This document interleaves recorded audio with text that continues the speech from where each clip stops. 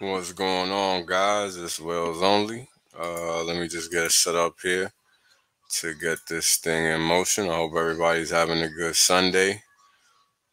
Just to let you guys know off the top, this is not gonna be any tax advice. As you guys have probably heard me say numerous times before, I'm not a tax advisor. Nobody in the community is, as far as I know. So the only person that is really capable of giving you tax advice is you.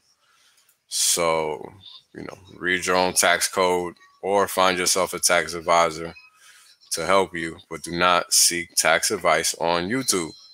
Do not. General advice is one thing, specific, useful, whatever is another, right? So just please do not look for that stuff on YouTube because you're not going to get the right information. You need to read what is actually written there because it matters. Otherwise, they wouldn't be there. So, just want to start off with that because I got a couple questions before it started asking me if I was going to talk about the Sense Foundation donations and stuff like that and implications. And no, I'm not. It's not my prerogative to advise anybody on their tax matters. We're going to keep it professional and not clickbaity. So please seek the appropriate professionals to help you with whatever tax concerns you might have. Nobody on the internet should be helping you with that. So I just wanted to get that out of the way because I really didn't think people would think I was going to be over here giving tax advice. After I've told people numerous times, nobody should be giving that to you. That's your own situation. So let me just tidy up these charts, make sure everything is clean, and we'll get right to it. I'm just finishing up the today's charts, and I just want to say, I know everyone saw that series of nukes that came out today, and I've been of the mind that a lot of the things that we've been seeing have been hacks.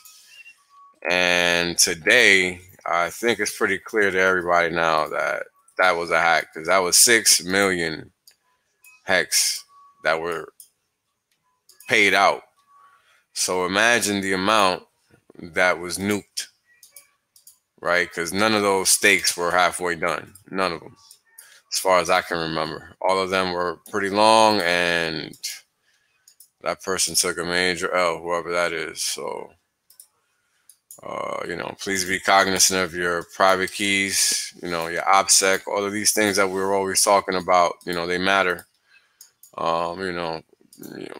Showing off is cool until it's not, right? And that's an instance in which showing off was not cool for whoever that person was, and they paid the price for showing off and trying to be cool. They were doing something that they shouldn't have been doing, and that's why their wallet got hacked. And I'm pretty confident that that's what that was, because that was too many hex at this point in time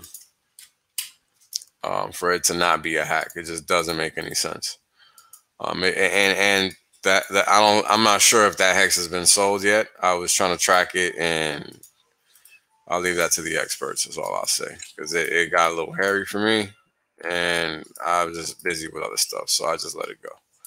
Maybe I'll look again at some other point in time, but it definitely looked like a hack because there were transfers involved after the stakes were ended, and that typically means that the coins are being moved to a wallet which the person can dump and take the fiat or whatever they're doing.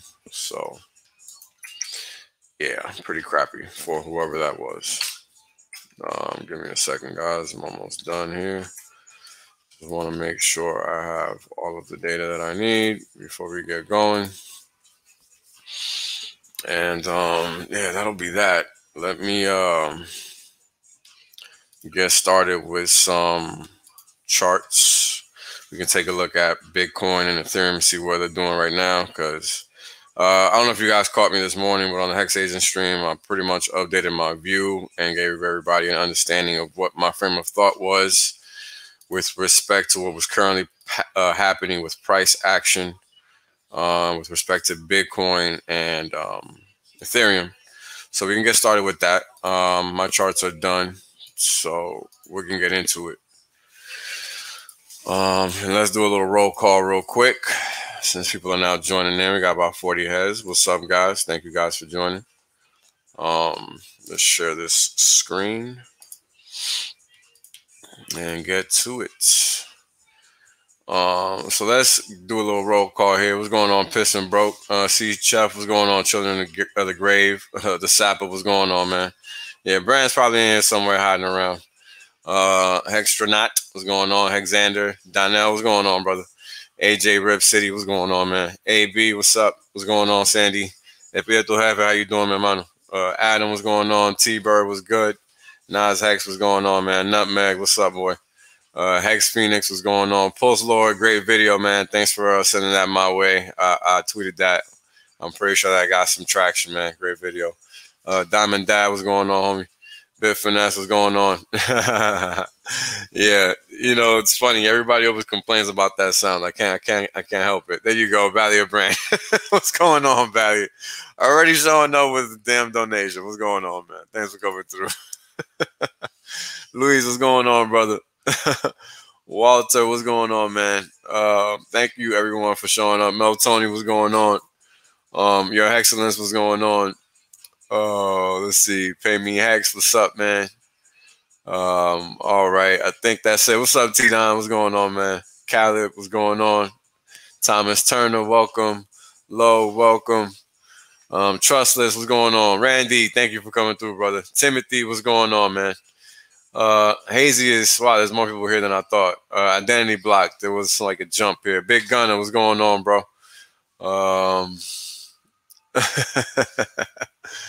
Yeah. This is right.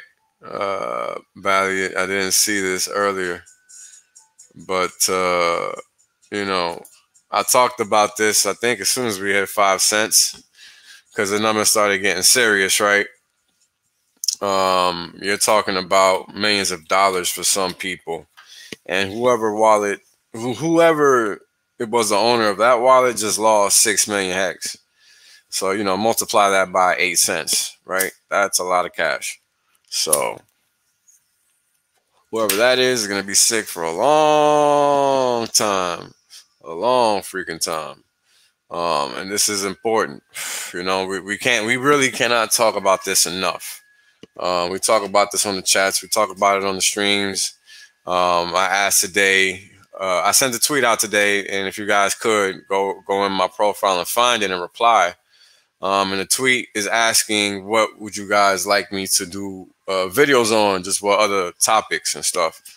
And one of them was OPSEC and security. And, you know, today is one of the reasons why that is probably one of the requests, right? Because it's very difficult to custody your assets if you're not really technically proficient, right? And that's the thing. When you're, thank you very much, man. Yo, people are crazy. Oh, thank you for the donation, Hex or not. I appreciate it. Yeah, stake it, you know, make them pay for it.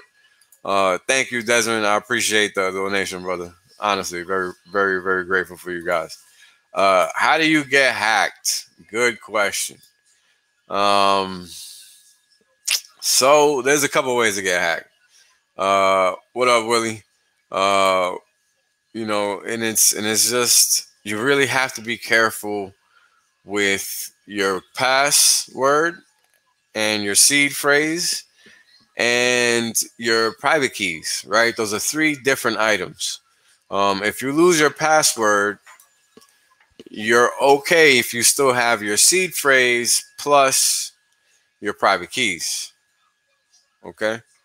So if you got 2 out of 3, only those 2 out of 3 you must have. What's going on, Latin America? Thank you for coming through, brother. Wow. Okay, so check this out. There's a Pulse Chain Telegram group that is claiming you send them ERC20s and receive Pulse in 3 days. So there you go. Right? Hex Squadron, what's up, man? Thanks for coming through. This is what's going on, right? these are the kind of things you need to be aware of. Because like I, for example, get added to random Telegram chat groups all the time, and I just leave them automatically. If you happen to end up in a chat, right, that you don't even know where it came from, and at the top you see report as spam and leave or whatever, right, just something that shouldn't be there, because you're typically searching for the groups you're trying to join, right? You're not being added to groups, so you shouldn't have that issue. You shouldn't have anything reflected as reported spam and leave, or leave group, or whatever the warning message is. But you get like a little warning message in red telling you you're not really a part of that group, that you were added to it, and that's the whole point. Be cognizant of that. Let's see here. Wow, how about that? Look at this. So here's a good friend of the Sappers, bought a Rolex, and he said strange people were following him out of the pub. He sold it, didn't want to deal with it, right? And it's all about that OPSEC, right? Always all about that OPSEC. It's crazy, man. It's crazy. Wow, thank you, man. Appreciate the gesture, guys. I'm just trying to provide value add content, right? There's a lot of clickbait out there. I think we don't need any more of that. Oh wow. Damn. So there we go. Sometimes you don't even need to be in the know to know. Some things just don't make any sense. And that was just one of those things, like nobody's nuking. Like that just was too much hex, and it just didn't make sense. So yeah, Diamond Dad, you got to be cognizant of your passwords, your private keys, and your seed phrases, right? If you have multiple wallets, all three matter. And if you lose your password, you're safe. If you don't lose your password, or if you lose your password and then you end up losing either a private key or a seed phrase, you're screwed, because you cannot recover that account. So maintain the private keys and the seed phrase, which are two different things and not the same, are very important. Okay? Very, very important. You can trash your password, because you can always change that, but you cannot change the seed phrase or the private keys for an address once it's created. And just in a regular MetaMask wallet, right? That's all I'm talking about, just a regular wallet. I'm not talking about a hardware wallet or anything like that. So just to be clear, yeah, you got to reach out to the folks that run that show in order to get that answer. I'm not here to talk about Staker app, and I'm not a pro in that application either. But you should reach out to them on Telegram. They're usually quick to respond. So, you shouldn't have an issue finding out the answer to your question there. What's going on, AJ? Thank you for coming through, brother. Yeah, there's a lot of social engineering going on too. It's very true, Valiant. And sometimes, there's keyloggers. Yeah, I hadn't even read that. Yeah. You click on a link and you think it's phishing or whatever, and it's really just malware, and all of a sudden you got a keylogger in your computer, right? And the next thing you know, they have your password, and they don't need you to do anything, because you just logged into your MetaMask wallet, and guess what? They now have your password, so they don't need you to even know. They can just access your wallet because they now have your address, and they can import it, and that's it, right? Because they can now get the keys. Because if they have a keylogger, they clearly have access to your computer, right? So how else would they do that? He had the seed in a Dropbox. Oh my God. Oh my God. No. If you have a Dropbox or anything like that, just fucking stop. Just take advice from a person that's old enough to fucking know better. Just stop. Just stop using all this internet shit. It's a fucking trap. And there's your case in point. Like, come on. Right? This is your future. This is your financial future. Right? Spending 50, 80 bucks to secure it shouldn't be a big deal. Honestly. Right? Like, think smart. you're trying to become a wealthy individual, right? That requires some different type of thinking. So let's make sure when we're thinking about our futures, we're thinking about how to secure it as well, because we don't want to end up like the gentleman that got his wallet hacked today for 6 to 7 million hex. I counted. It was a lot of hex that got stolen from that person. So, you know, please be careful, be mindful, practice good security. You know, just please be cognizant. Be cognizant. There you go. Shout out to Papa and Abra for helping him sink his treasure. You know what I'm saying? Mexicans are always looking to help, so there's no surprise there that he found people willing to help him. Yeah, they would have to log your seed phrase or your private keys, either or. That's why you need both if you lose your password, because that's the only way to secure it. Yeah, it's connected to your Gmail. The Staker app. Yep. Fake made a mask and such. Yep, that's very true. Thank you for coming through, Carter. Appreciate you joining, man. On key phrases and seed phrases, the same things.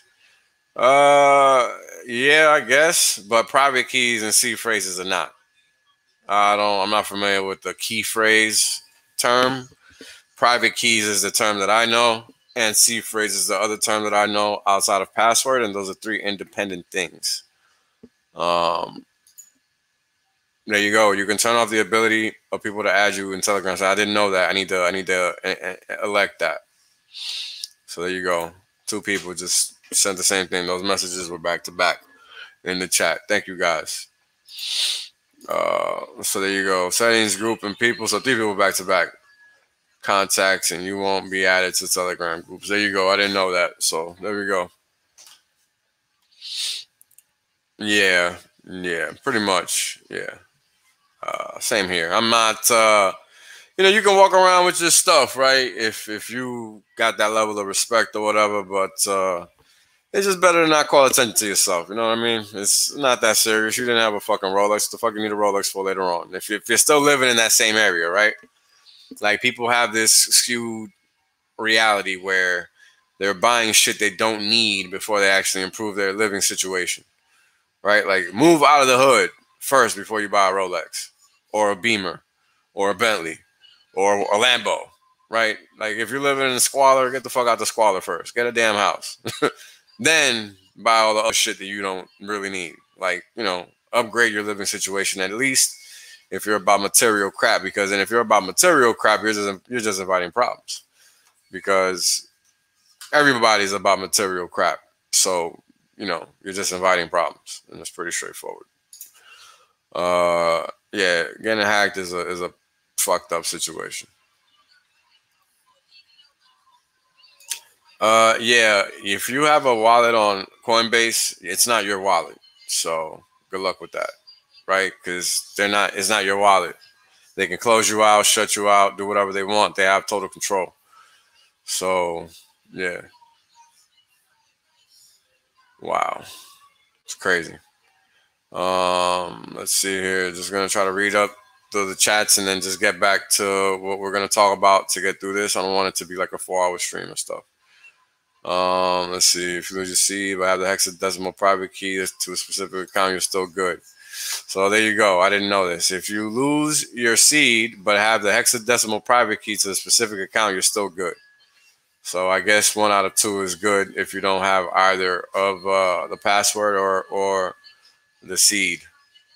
The hexadecimal private key is that long string of random characters that kind of looks like a wallet address, but it's not, because it doesn't start with a 0x. Starts with, I don't even remember what. Yeah, you can Google how to find your private keys. I'm not really here to give a tutorial on that. Google it and you will find it. It's not really hidden. MetaMask has a FAQ section, I'm sure. Yeah, don't have any of your important information in electronic format, because you're just inviting trouble. Honestly, just inviting trouble. You're just inviting trouble. You really just are inviting trouble. That's why this gentleman or this person got hacked. I don't know if it was a guy or a girl, but they had their private keys or their information in a Dropbox. And yeah, and Dropbox even has 2FA. 2FA is pointless, right? Because all that stuff is the same. So, whatever. I don't really think that 2FA is really going to stop anybody from hacking your shit. Because if they can socially engineer you, then irrelevant. Doesn't matter. All right, so here's the answer. Yeah, I don't know the answer because I just don't mess with that stuff. I leave it alone. I'm not out here playing with any of that information. I take what I need and that's it. Right? I take it when I need it and I don't look at it ever again. So I don't really know. Okay, I didn't know that. That's good to know. So if you're staked out already, you can still back it up to a hard wallet after the fact. Good to know. I did not know that. So Nate J knows a lot about tech. He says it's very important. I'm still of the frame of mind that if you can get socially engineered, it doesn't really matter what kind of security you have. You're still going to get hacked. So you just got to, at the end of the day, when it comes to security on the internet, in cyberspace, the last, the last veil of defense is the user. So if you suck, that's it. It doesn't matter what you got. You can have all the Constantino wire, all the gates, all the fences you want to have. It's not going to change the fact that your ass is about to get hacked because you suck and you don't know what you're doing. So this is why it's important to educate yourself. You really can't find an out, right? Like at the end of the day, in the real world, in order to be successful, you have to be willing to put in work, okay? And that's very, very important. You can't escape that. I'm sorry. You have to know what you're doing because at the end of the day, it's on you. This person lost all their hex because they played themselves, not because they got hacked, right? If you keep information where it's not supposed to be, then you're inviting trouble. That's why you don't keep C phrases, passwords, and private keys in a Dropbox or an inbox on your email or, in any electronic format in a document saved in your computer. Nowhere. You just don't do that. Because there are such things as scrapers. And, you can just do whatever you want when you know how to code. Like, you really just got to understand that. Like, really learn how to use the internet if you're really going to be in this space. Because you have to understand what's possible. And I don't think most people really understand. So, really take the time. It's important. It's very important. I don't want to sound like I'm giving a lecture, but man, it's worthy. We've been on for 20 minutes and this is all we've been talking about. So it's very important. Yeah. So just in case anybody missed it, let's go up here again. Because T-Bird pointed it out. I just want to find this message again. And the message is that if you have, oh no, was it T-Bird? No, it was Machiavelli. That if you have stakes already posted, like I already have stakes, right? Most of us already have stakes. If you're staked out, you can still back it up into a hard wallet after the fact, right? So I saw somebody asking that question a little later on, so that answers that. Yeah, no such thing. Sorry. But yeah.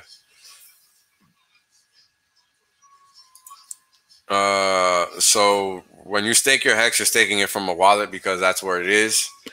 What is being said above by Machiavelli is that you can back up that address into a hardware wallet. So you're basically importing it. Thank you, Hextoshi. Hexagons are great in general. It's just a bunch of people just trying to put out good information, man, because the space needs it. And after the past year, right? Or the past, yeah, over the past year, I mean, like the story goes, the what is it called? The emperor wears no clothes, right? And when the tide washes out, you see who's naked, and that's just what's happened lately. Everybody's quiet on Twitter, everybody's hating on Hex, and it's okay. I understand, but you were warned, so whatever. What are you gonna do? Just keep on hating, man. You either get with it or you get left behind. That's pretty much how it's going down. So it's okay. All right, what's going on, Crypto King? What's going on? Identity Block. Thanks for coming through, my homies. I'm just gonna go on ahead. Limon Thiga, what's going on, homie? I'm gonna go on ahead and just get into this. Brazaji, what's going on, bro? You know, I don't want to keep. That would be nice, right? That would be nice. I don't know where we're at now. Let's see. 8.5 cents. I saw that wick to 12.1 on HEX.VISION. You know, somebody had to tell me on about that one. Let's see. Yeah, here we go. 12.1369 cents. How about that? How about that? Huh? What are they gonna say about that? Boom. How about that? Right? 12.1369 cents. Pretty gangster. Pretty gangster. All right, let's get to it. So with HEX, let's just go to the V1. Everything is still on track, right? I showed this chart numerous times before. This bad boy is just doing what it's gonna do, right? And all you gotta do is sit back and enjoy the ride and just start planning your future, because that's all you really got to do. Because this community is going to be unique in the sense that most people are going to still be around in 10 to 12, 15 years, right? And there's really no telling where the price is going to be at that time and where the world is going to be at that time. Worst case scenario, everybody's poor. Best case scenario, we're all rich as fuck, right? So anything in between is probably just as good as being rich as fuck. So still printing HEX at the end of the day, right? So assuming nothing crazy happens, like a major war or nuclear war or whatever, where, you know, internet power goes out and everything goes back to analog, right? And I don't know, maybe even still in that case, you can still extract value. I don't know if you can find an internet connection. I don't see how you can extract the value. Unless the infrastructure just no longer exists, right? You're going to be able to extract the value from this market. And as of now, the breakout is still, you know, in motion, just like it's been since early May. So, you know, just don't forget it. People seem to forget we're in a breakout. Just because price goes sideways while we've already elevated 5, 6, 7x doesn't mean anything. You know, price moves how it moves. It doesn't move linearly, and it's important that people understand that, because you know, price does what it has to do, not what you want it to do. And that's just the nature of the beast. And this is why markets are hard, and this is why HEX is superior, because it allows you to remove yourself from the equation, right? And this is why you don't even have to worry about things like this. What's up, Bree? All right. Like, if you're staked out for 15 years, 150 hits, it's not even going to matter, because it's going to keep going. That's something to think about, because it's true. $10 potential. Well, you know, that's cool, but I'm pretty sure he knows that this has more potential than that, right? Like, maybe he doesn't. I don't know, but I clearly see that this shit is easily 4 or 5 figures. This actually provides economic value. This is not Bitcoin. So I think people need to understand the difference, right?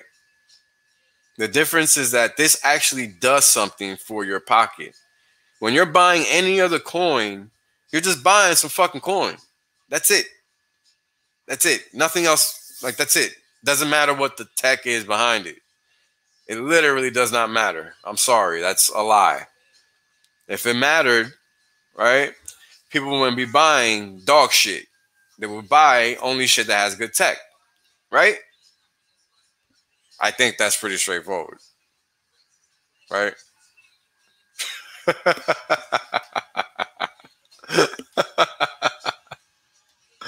This is funny. Well, look, for me, it's happening by at least the end of the year. And if everything keeps cracking like it's been cracking, and this is what I want to talk about, today price was looking like they were going to jam it up. And I said it this morning on the Hex Agent stream because we've been going sideways for a long time. And typically when price is going sideways for a long time, that means that the move might not play out like one expects it to, right? But at the end of the day, the trend is still the trend, right? And the trend is still down, and that's what matters. So until that changes, right, it looks like we broke the trend for now, right? Because that's what this is showing, right? That's how I look at it personally. That's how I look at it, because each point that's plotted on the line is literally the closing price, right? So as of now, yesterday's closing price was above that trend line, meaning we could potentially be breaking out, right? But the whole issue here is that we still need to break certain levels before we can actually say that we're back in the bull trend, right? Because even if we do look at a 1 month chart, for example, right? Yeah, we're still bullish because we're still above 2,000, but there's still a lot of air between 2.5 and 2, right? And that's the point. You gotta be cognizant of where your risk is at, and that's all that these talks are about. Because some people have other coins, and these coins are the coins that Hex and Ethereum and Bitcoin. These are the coins that really set the tone for the market, right? So if they're going down, it's important to know that they're going down, and that's why I talk about them. So if you look at the moving averages, right? Let's see what they're telling us. Well, the short-term ones, which are the green or blue ones, whatever color you want to call it, I really don't know. They're still pointing downward, right? So that means that the trend is still somewhat bearish, but we are still significantly above, right, the majority of the long-term trend ones. And this goes all the way out to 987. So this is 610, 377, 233. And this is 144 period moving average, and this is exponential. All these moving averages are exponential. Oh, thank you, Amine. I appreciate the well, that's funny. I've never heard that one before. Thank you, brother. Oh, that's funny. Thank you. I really don't know what to say to that, but not my cup of tea. But yeah, so the moving averages, right? They're anytime the slope on a long-term moving average is flattening, like we're seeing here, right? Because what you're seeing is that the fanning effect, right? And the fanning is just how spread out each moving average is versus the one on its opposite side, right? When it starts to compress, like we have been here, right? Because it was a fanning all the way up until we hit 4,200, then it started to compress thereafter, right? So that means that the moving averages are going to start rolling over, and that's what we've been seeing, right? And we're still getting that compression. So the question then becomes, is 144 going to hold? And if so, what are the short-term moving averages going to do, right? Because then that's the last bastion to hold this bad boy down, right? If it breaks that, then we're back into anything could happen zone. Because even though anything can happen in between here, we still have resistance here, right? And we still had some selling action going on here, right? And this is why we have this little volume area here, because this was all distribution all through here, right? But now let's break it down just to see it on a granular level, right? So this is 144-minute bars, and this is right around the breakout, right? So this is 2,200, 2,000 price area, right? And we ran up 2,000 bucks basically from there, right? So this was a distribution pattern, right? And this is what we were warning about going back into early March when we were looking at Bitcoin, and we saw the same thing that it was doing, because it was basically doing the same thing that Ethereum ended up doing. And if you look at the time frame, right, like March, Bitcoin was already kind of in a distribution pattern as it was, right? Because all of this was just exhaustive moves to the upside to get more people into it so that they can then dump it. Because that's clearly what ended up happening, right? And this is what the sentiment checks were about. And this is why I told you guys that The chart is cool, but what really matters ultimately is the psychological ramifications of what is actually being done, right? And this is why I was able to call the top pretty much to 2 days, right? Like I saw that thing on Coinbase go from 100,000 in Bitcoin collateral to 20,000, and I said it live on the Quant Gang stream. That's the top. That's it. Because you don't reduce the value of collateral 5x overnight just because. You just don't do that. So, you know, it's important to understand that. I got a good question here. Hold on. Could I get hacked if I erase MetaMask wallet from my computer? That's a good question.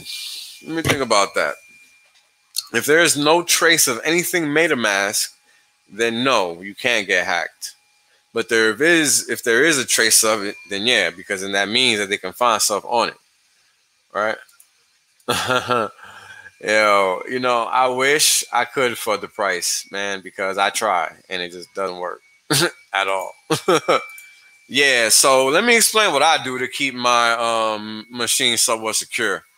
I disconnected from the internet. I use Ethernet. I don't use Wi-Fi. I name my computer something generic. I don't name it anything special. And you don't even have to turn off your computer, right? You can just literally disconnect it from the internet if you're using Ethernet, which is what I use. I don't use Wi-Fi. So, you know, it just depends, right? If you're using Wi-Fi, then turning off your computer is the best thing that you can do, so you don't even have to have it exposed. And that's the whole point. You just don't want it to be exposed, right? So back to this. So when we're looking at this, right? When we were looking at the daily view, we were looking at this area here as being the area where price could potentially flip and take us bullish, right? So let's go back to that. Back on the daily, right? And that's what this area is right here, 3,200, 3,400. So let's go back to the 144 chart. And we're going to look at this area here, right? 3,200, 3,400, right? Now, what do we see on the volume profile? What we see, let me just put a little rectangle here just for posterity's sake, so it's clear what I'm talking about. Give me a second, guys, because I always have a hard time finding where this stuff is at. Jesus, I just want to draw some shit. All right, here we go. So this little area, right? This is a little area we're talking about. And as you guys can see, it's highlighted here on the axis, on the y-axis of the scale, price scale. And this is exactly what I wanted to show, right? We're seeing all of this distribution here, right? And this is what the yellow is versus the blue, right? And now I know it's faded versus this. And the reason it's faded is because this area is considered the tail area of price action, meaning where activity took place, but not a high quantity of activity with respect to the rest of the chart. Now, the area that is highlighted is what's called the fair value area, right? And this is pretty much where you have your 2 standard deviations of price, right? So that's what's going on here. But the important thing to highlight is that this distribution, right? If Ethereum does happen to travel back up to the 3,000 price area, it has to get above 3,000, period, which is a problem because it has nothing but a sell wall above it. Meaning if it gets back up there, that's what it's going to run into. No buying action, just selling activity. So that's the whole thing, right? When price travels back into an area where that previous activity happened and there was nothing else there, that same activity is more than likely going to replicate in that area. Because it's important to remember that this is all about probabilities, right? There's nothing set in concrete stone here. Because we can be broken out 1 second and then price could immediately be rejected the next, right? And this has happened in Hex numerous times. So you just keep that in mind. Yeah. So now let's take a look at what price is doing versus the moving averages, just to get a closer look here for Ethereum specifically, right? And as we can see, the trend without the moving average is currently bullish, right? However, price action is strictly bearish, lower highs across the board, even if we have higher lows, right? Because right now we're in a downtrend. So the preponderance of the evidence is letting us know that the activity is skewed to the downside, because that's what the chart is saying, right? Every time we get up, we get smacked back down, period, right? And that's all that we've been seeing. But right now we're poking, right? The turtle head is poking out, so to speak. So when we scale out, right, let's go to 377 minutes, right? We're looking at price potentially moving up, right? And even the MACD seems to be bullish, right?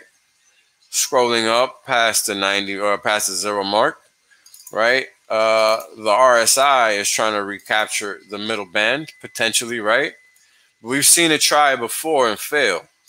So this is why we have to be cognizant of what the actual trend is with each respective time frame. And this is why I like these trend lines that I use. This is why I respect them. I didn't respect them for a while because I had to learn how they worked. But once I learned how they worked, it really helped me keep things in check, because that's what it's all about, especially when you're trading intra position or intra time, right? And you're not just, I don't know, pissing in the wind, so to speak, right?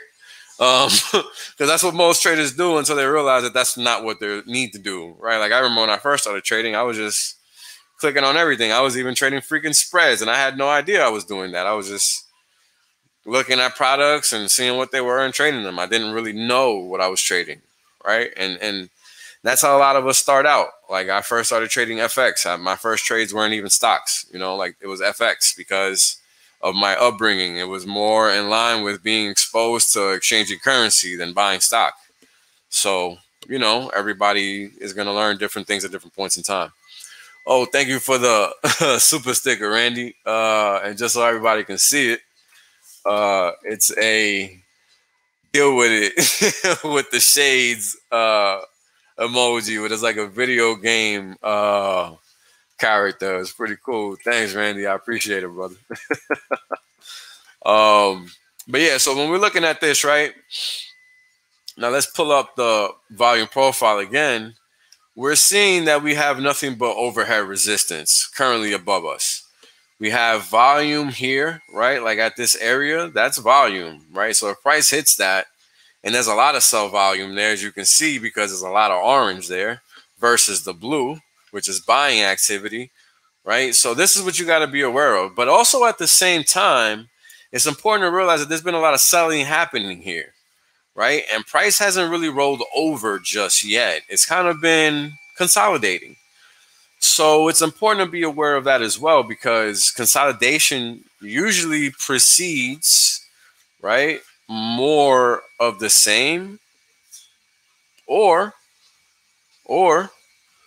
right, it becomes dull to the point where you're like, well, what the hell is going on? And then all of a sudden it just reverses, right? Like that's pretty much what markets do. They don't really just go sideways, right? They go sideways until they do something. And it's important to be aware of what it's doing, how it's doing it, and why it's doing it. Because you don't want to be the person that's buying when it's already at 3,500. At least I know I don't, because that's not how I roll. So I made sure to develop my abilities to be able to understand the scope of the market and when it's actually going to reverse and when it's not.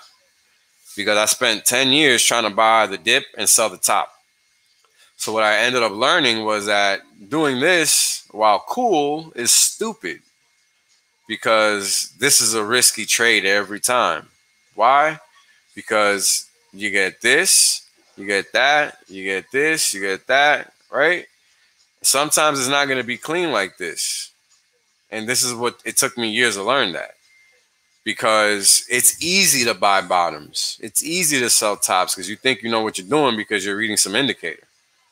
But the fact of the matter is that an indicator can only tell you but so much. The market is going to ultimately tell you what's really going on. And that only comes from price action, right?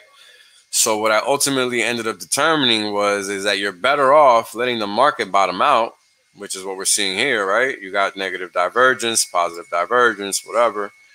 But then the market bounces. It looks like it left you behind, but not really. It comes back and it traverses previous areas of support, right? And it even almost comes back and touches that bullish engulfing pattern that we have here with these candles, right? Because that's what we have here. You have a very nice down move in price here, and then it kind of got stumped and reversed, and this is what this bullish engulfing pattern typically means. Nice fat red candle to the downside with a nice slinky wick, right? Nice little half slinky wick here, all right? And then just a full reversal of that body, right? It's like it didn't even happen. And boom, right? This is where I've learned to typically buy dips when moves are over. But is it over? That's what I'm not so sure about, because the overall structure is negative, right? Even if the overall trend is bullish, right? We have to be aware of this line. We have to be aware of this line. We have to be aware of these lines. And we have to be aware of the fact that we just had a tremendous run up, right? In, what is this, 2021? So it just turned 6 months, right? And it's not to say that it can't run up more. It's to say that we need to be aware of it, right? Because these things do what they're designed to do, right? And whether it's by intention or not is irrelevant, but we can determine what they're designed to do by looking at the return streams and how they function. And with that, we already know how Ethereum is designed to function, right? Because they're trying to alter that design as we speak. That's what EIP 1559 is all about, right? It's about altering the design of Ethereum to where it's like Hex. Yeah, that's a fact, not an opinion. So it's important people realize that when it comes to Ethereum, right? It's trying to get to where Hex is already at, right? So it ran up 5x basically, or 4x really, in half a year, right? So to have a 50% retracement, 60% retracement, not crazy. The odds of it retracing 100%, not zero, but not highly likely, right?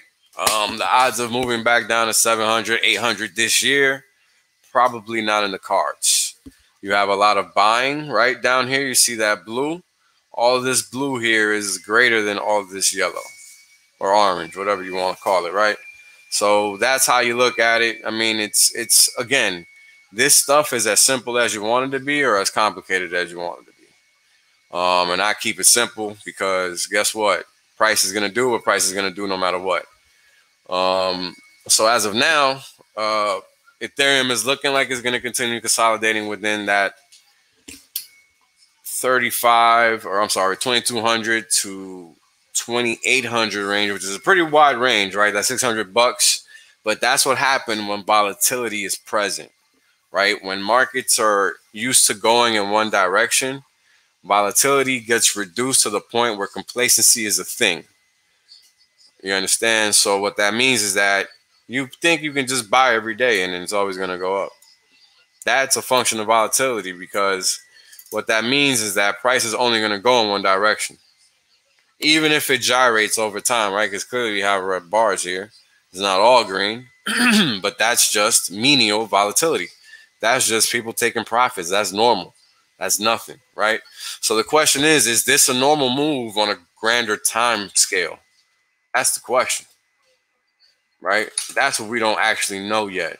That's what we're going to wait to find out. And if we are going to stick to our guns and understand what crypto is and understand that this is a long-term thing, right? Because we already see what it's done 2 times, right? Now, let me get rid of this here.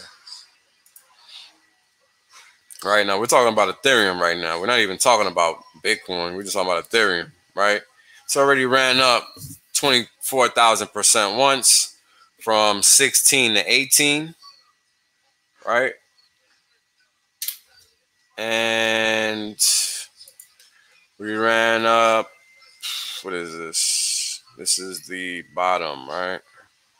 Yeah, 90. This is the bottom for the 2020 dip in March, and we went all the way to, what is this, 43.73 in May before we actually topped out and reversed, right? And that's approximately 4,800%, right, from peak to trough.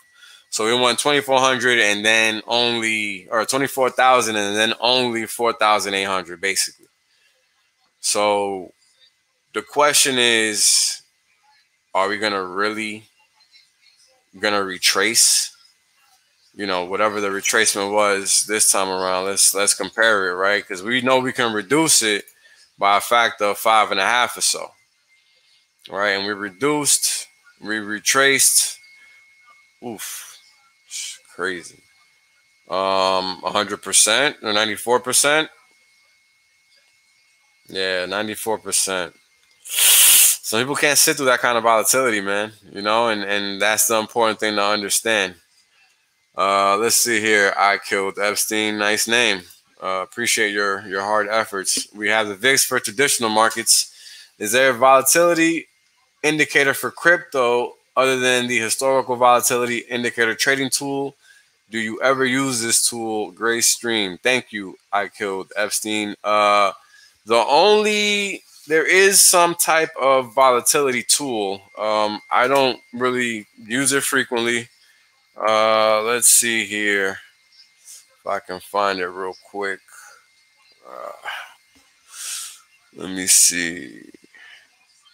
It's like fear engage index. It's not really even a volatility reading. Where is this damn thing? Can't find it.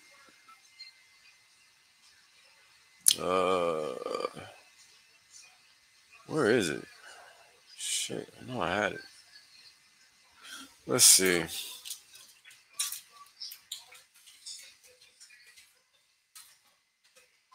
Let's see, there has to be something out there for it, right? It's been around long enough. There you go. I actually do know this site. So here you go. Here's some volatility for those that are into that. Honestly, I think I used to be big into options. So this ain't gonna chat for people that are interested. Thank you for the super chat, I killed Epstein, and for all the super chats that I've received so far. I honestly appreciate it. So this is a link for volatility if you're interested. For those that are, this is my thing with volatility. It's important to understand that volatility stacks. So what does that mean? Think about it like a slinky, right? And this is me and my physics brain now coming out. Understand how a slinky works, right? Once the slinky starts moving in one direction, it pretty much goes in that direction, right? Like it's just going to continue going that way. So if you move the slinky to the right, that slinky is going to keep going in that direction. If it's going downstairs, it's going to keep going down the stairs. If it's going up the stairs, then that's the direction of force. That's where it's going to keep going, right? Volatility functions in the same way. What does that mean? Well, let's take a look at that. Volatility is defined as a variation in the rate of change of something. So if the rate of change is positive all of the time, right? And we're talking about what is the change in the change. That's what volatility really is. What is the change in the change? Right? So that's important to understand. What is the change in the change? So when the change in the change is constant, there's no volatility, meaning it's always going up. Does that make sense? If you're paying attention and what I'm saying makes sense, please let me know. because this stuff gets very convoluted and I don't want to lose anybody.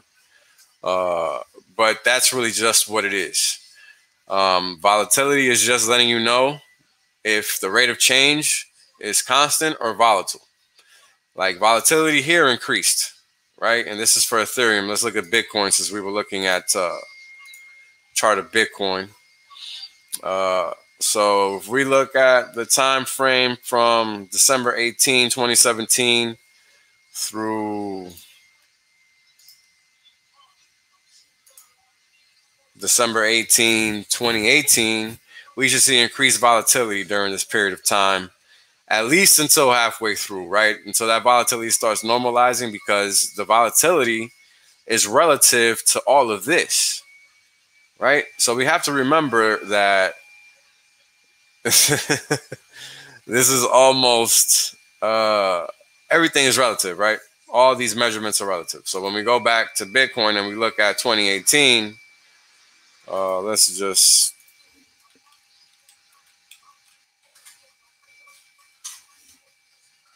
all right. So what was it? December 2018? Was that what it was? December 2017. Hold on. Okay, so that's August, right? So if we look at October 2017, volatility, 30-day volatility for Bitcoin was at 3.23%, and it doubled, right? It basically doubled. Oh, almost 3.5x, 2.5x, right? From 3% to 8%, right? In 30 days or in 60 days, right? Now that's huge. How is that huge? That's huge because it was strictly going in one direction for this whole time, to the point that the reading was almost flat, right? 5.5%, 2%, 5.5%, 2%, and then boom, whole new levels that people had never experienced before, volatility, right? Let's see here. Yeah, sounds like standard deviation variances or sigma of X bar. Correct. So, all right. So, yeah. So let's look up the definition of volatility since it's going there. And I like to look up the definition of things live because I want people to understand that I make up nothing. I'm just regurgitating what's, already in existence. So it's a statistical measure of dispersion of returns for a given security or market index, right? So it's just like I said, it's just letting you know what the rate of change has been, right? A statistical measure of the dispersion is just a fancy word for how things have changed, right? Let's look it up. Dispersion. What is dispersion? It's a statistical term that describes the size of the distribution of values expected for a particular variable and can be measured by several different statistics. See? So this is what's important to matter, or important to understand. Dispersion just means change. So potential changes. It's not, it's just a fancy word. Because again, it's just the change in the change. Once the change in the change is the same, volatility can be low, right? That's all that means. So let me go back. Let's go back to 2016 just to get a bigger view of the price action, right? As you can see, the volatility is low. Let's go to 2015, and it's the same thing again, right? 1.5%. Top is 4%. Oh, 5%, right? So it stays in this band, this normal band of volatility. And then all of a sudden, come summer of July, 2017, August, it explodes at 7%. Right? And this is just 30-day volatility. I'm not looking at anything longer than that. But that explosion, right, while it might seem like nothing, this is the stacking that I'm talking about, right? It just keeps going in the same direction over and over and over and over and over, and then it creeps up, right? And then it starts doing a different level of stacking, right? But then guess what? Nothing lasts forever, including down price action, right? So come December 2018, it ends the down price action, right? The down price action. But let's look at what happens halfway through the year, because this is 365 days. So let's go back and let's look at what happens. Right now, this is January 2018, all-time highs in volatility for Bitcoin, right? That's basically what we're seeing here, right? I don't know if I can zoom this out. Doesn't look like it. I'm going to just keep it like that. So all-time highs in volatility, 7.71%, January 1st, 2018, 30-day volatility, right? Look at what happens for the rest of the year. It just reverses automatically, right? So the volatility runs into a wall. And what ends up happening is that we're experiencing the flip, right? And this is what I ended up discovering about volatility and why I stopped watching it like a hawk, like most people do. Volatility is like a barometer. It's like a beacon. It's like a light signal. Once that light turns on, that's all it's good for. Because besides that, it's just stacking. Meaning it's just letting you know the monotonicity of the returns are the same. Right? Meaning it's monotonic. Meaning there's no variation. So when volatility is increasing, that's telling you that price is doing different things over time. Right? And this is what we're seeing. This is just a complete opposite of what had happened previously. So volatility increased based on that. Okay, so that's all that's happening with volatility. And that's why I like to explain it like that. It's literally stacking. Or bell-shaped distribution and increase of volatility would be correct. That is correct, HEX.LIVE. So if the rate of change in a market where a bell-shaped distribution and increase in volatility would be on the outer edges of the distribution, and that is correct. Because anything within that bell-shaped curve that falls within the normal ranges of the distribution, i.e. the 68% slice, all of that is considered normal. Meaning that this 1.5 to 5% range for Bitcoin in this time frame was normal. Once we got out to this area, these were the outer edges of the distribution. Right? This is exactly what you just said. And then what happened was that the distribution then changed from the lows, new lows of 3.5%, right, over time for 2017 to the highs of 7.8%, 7.1%, right? So it got up there. But the edges and the normalization of the distribution changed. It went from 1.5 to 4.5 to 3.5 to 7.7, right? So it essentially doubled and the range compressed, right? So it's a volatility shock and awe, right? And that's really what it was, to the point that once February 2018 came around, which was just here, right? Volatility was done. It could do no more. Right? And what we ended up seeing was price just going in one direction.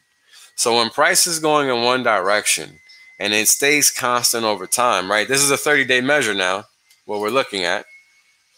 Volatility is going to perpetually decrease in that motion, in line with that motion, right? So if it's up, the price, if it's going up, this is what you're going to see, right? Volatility being low, because price is doing the same thing over and over.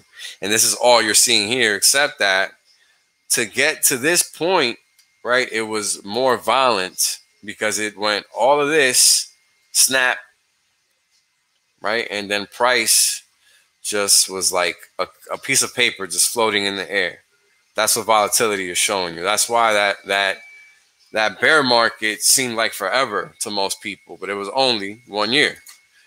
Because that volatility just was killing them. It's a whole year the volatility is just getting cut in what? Wow, in sixes. It went from 7.7 to 1.5, right? So let's divide that. Because this is about amplification and motion, right? So these little numbers matter. So it got cut in half 5 times, right? Over time. So this is literally going nowhere for that whole period of time. Just that one downward motion. And imagine all the people that were buying at 5,538 bucks, right? At that level, 555.40, that 55.40 level. It stayed there for, what is this? January 27, 18, until it broke it November 2018. So almost 10 months, right? 10 months of sideways action. Yeah, if you're entering straddles, you'd rather be selling those. Because this is why understanding volatility is important, right? If you're trying to play that volatility game, like options game, you need to understand volatility, because volatility does not care about your entry price. Volatility will eat your premium alive. And I don't want to get into options because that wasn't the point of this stream, but it ended up going there. So sorry about that, guys. But it's topical, right? Because people need to understand how things go up and down, right? So right now, volatility should be going down because it was up, right? So right now, if we go 6 months, yeah, see, right now, all right, let's go for 1 year. Okay, so all it's gonna give me? Fine, let me do 2 years. Just because this chart is not very detailed. Okay, good enough. So this is the dip, right? The Rona dip. Of course, this should make sense to you guys after I explain what volatility is. Price went from going up to an immediate reverse down. So yeah, but now volatility is rearing its ugly head again, right? Because price has been going down versus the constant up, up, up that we saw, right, for the past however long, 18 months, right? Since March 2021 or 2020 to April. So a whole year, right? And that's when volatility flipped, right? When the top came, right? And this is how volatility works, right? So this is why it's important to understand how things move, right? That's really what that was all about. Because right now, it's seeming like Bitcoin is going to reverse. It seems that way. But we have to understand volatility in order to really determine whether that's going to be really true or not, right? Because volatility is going to be always the key to price action. That's why it's important. But you're going to kind of have to understand that it moves a certain way, and it's really just a function of price, right? So understanding what volatility is telling you is just really understanding what price is telling you. It's not something that stands alone. Very important people understand that when it comes to volatility. So yeah, I do think this is a dead cat bounce. Yep. If this does continue to go higher, right? Because Bitcoin is no different than Ethereum from that perspective. There's a lot of supply up here, right? Look at price, right? Anytime you see a kink here, that's 41,000, 42,000 area. Whenever there's a kink there, right, there's gonna be supply there. There's gonna be resistance there. There's gonna be support there. It works both ways, right? So it's important to understand that this is gonna be resistance. This is gonna be resistance. This is gonna be resistance. This is gonna be support, right? And that's what it's been, right? That's why price hit that right there. So yeah, so those are my thoughts on Ethereum and Bitcoin. I think they're in dead cat bounce mode, but it's important to be aware that they could reverse, but understand that volatility is kind of letting you know that that's probably not going to happen, because when it starts stacking in one direction, right? Let's go back to it, and let's look at Ethereum too, just for funsies. All right. What, did they stop tracking it? Well, that's great. All right. Well, let's just look at Bitcoin then. All right. So when volatility spikes, right, that typically means price is going to stop doing what it was doing and it's going to go the other way. Now let's look at a sample set of that. Let's just look at the past 1 year. So July 27, 2020, right? 26, 27, 2020. Let's go to Bitcoin chart.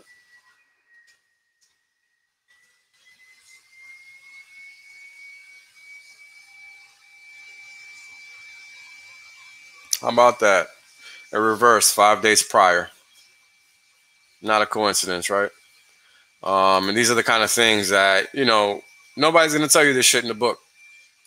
I mean, maybe I'll write one, but nobody's going to tell you this shit in the book, right? Like, these are the little nuances that you're not going to learn in a class or you can't pay for. Like, this is years and years of staring at charts. So this is real shit, right? This is the shit that pays the bills. September 15, 2020.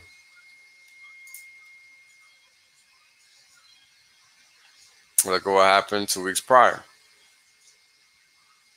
And look at what happened a week prior. Right? And if you go back to that volatility chart, there was a lot of shock and awe during that time, right? April 24th, April 28th, September 1st, September 6th, right? And then again, October 2nd into the 3rd. And again, it's about understanding that this is about the changes in the variation, right? The changes in the change. This is why it's confusing for so many people. It's about the change and the change. If the change isn't changing, then the volatility is going to be flat. It's going to be low. If the change is changing, then the volatility is going to be high, right? And that's why we see volatility start to spike here and then it goes flat because it becomes monotonic, meaning it starts doing one thing, right? And that's October 7th. We'll go back and I'm pretty sure that was a date. Yeah, see, it spiked and then it rolled over, right? And then into the end of October, we should get some type of spike there in terms of price action going upward. Yeah, see, October 20th, 22nd. So we had a spike in price action going upward.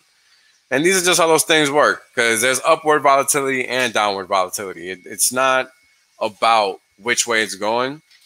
It's about the change in the change. So I hope that clears up volatility for everybody. Maybe I'll do a stream just on that. I didn't intend to turn it into this. But yeah, this is real life, right?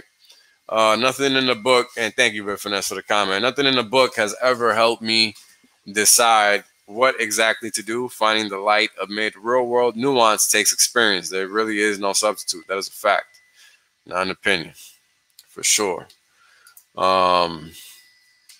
So all right. So that's Bitcoin and Ethereum for now. They are definitely in dead cap bounce mode, it seems. And I'll only say that because they broke out of the structure that they were following on their downtrend.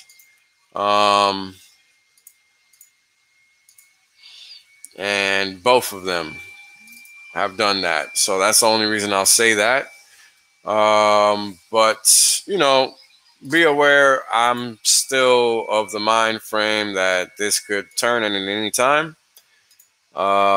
Because the sentiment check, it was just crazy, man. Like, I'm sorry, I just don't think this is over. Like, you don't have all these institutions jump in the pool, reverse the price, and then just have it happen for a couple of days, right? Like, this isn't like the 2020 dip at all. This is entirely different. You had so much hoopla going into this that literally lasted this whole year, right? From the end of 2020 into all of this year, like, there was nothing but, you know, oh, Bitcoin this, Bitcoin that, Bitcoin's the best. Like, all right, cool. So we talked about Hex. This baby's on the up and up, 8.5 cents, nice and strong. Let's get into the goodies of the events. I really got some good stuff for you guys. And just so you guys know, This is about inflation and taxes in the economic sense. Okay, now that everybody's here, and everybody's been here for a while, I am not here to give tax advice. As I've told you guys numerous times before, you need to learn how to read the tax code. This is crypto. This is decentralized.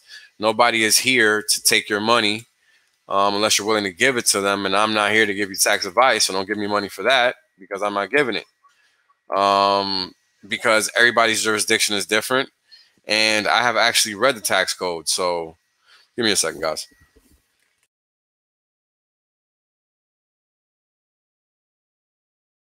Excuse me, I had to sneeze there. And when it comes to crypto, I highly recommend everybody read as well. And that's all I'm going to say about that. So yeah. Oops, sorry about that, guys. So yeah, disclaimer, the information displayed in this broadcast is known to cause increased amounts of FOMO. Wells only is by himself, has no guests, and he is not responsible for your piss poor staking when all I do is talk about 5-5 stakes.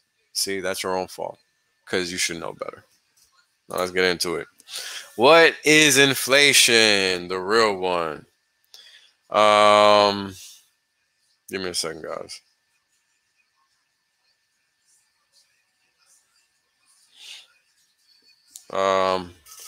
So what is inflation? Inflation is when an increase in price levels is due to each unit of currency being able to buy fewer goods. Example, and in this example, I have a picture of a $20 bill and the goods it can buy in 1972, 1992, and 2012.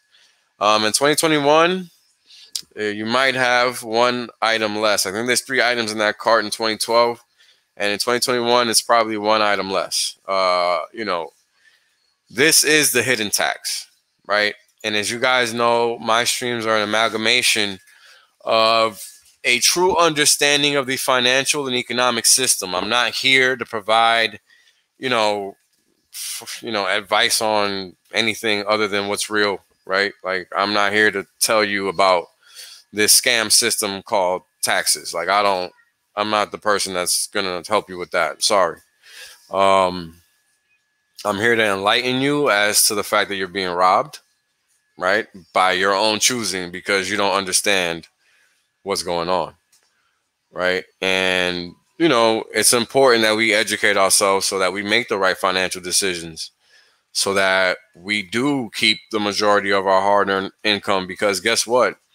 Most of us are relegated to working hours for dollars, right? We don't get to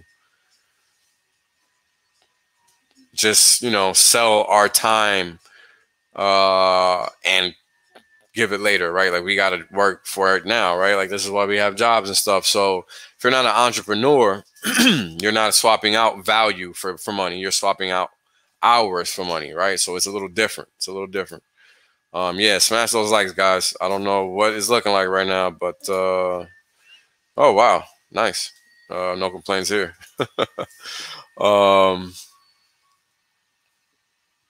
Yeah, that's right. Sure did. Yeah,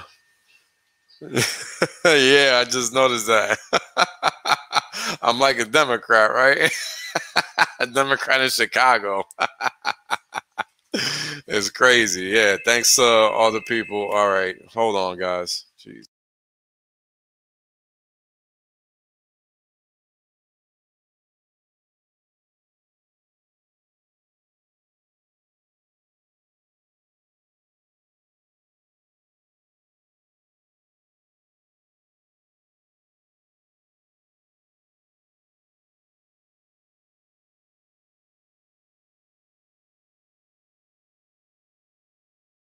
Sorry about that, guys. So yeah, you know, this is really what inflation is, right? When you hear about it in the news and on TV, yeah, right. That's funny. Jay Powell calling, yeah. Maybe him and Janet Yellen both on the line talking about, boy, if you don't get up off that live stream, we're gonna send them dudes in to get you. So yeah, this is why I don't show my face to whoever was asking earlier. Only a fool would do that when they're talking about money. Money in our lifetime is not money. All right, money in our lifetime is fake. It's monopoly money. What you think you get paid with is trash. It's not. It's not money. If it was money, it would be like Hex. It would gain value over time. It wouldn't lose value over time, and that's a fact. And if you don't know that, then you should go back to my early streams. I go over all of this stuff in my early streams. And yeah, this is really valuable information. Please, go back and watch them. They're free. The only one that I put an ad on for now just to see how it works is how does crypto work? Because nobody knows really how cryptos work, and everybody should know. So if you don't know, definitely watch that. Because that one is really the precursor to everything else. If you don't know how cryptos work, then you're going to get left behind. And that's just a fact. You don't want to get left behind because dollars, fiat currencies, right? Each unit of currency that we're talking about here is a fiat currency. It's not a dollar. It's not anything. It's not a silver backed anything. It's not backed by anything. Hell, hold on, guys.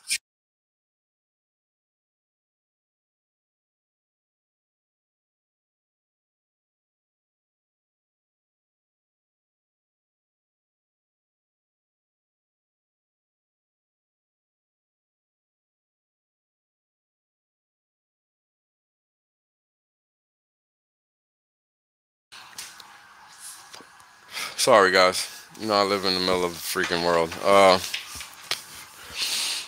Thank you, Black One. I appreciate the comment, brother. Appreciate the comment, man. I'll leave it up to people to read it. Appreciate it, man. Appreciate it. So yeah, so this is the real inflation, right? Nah,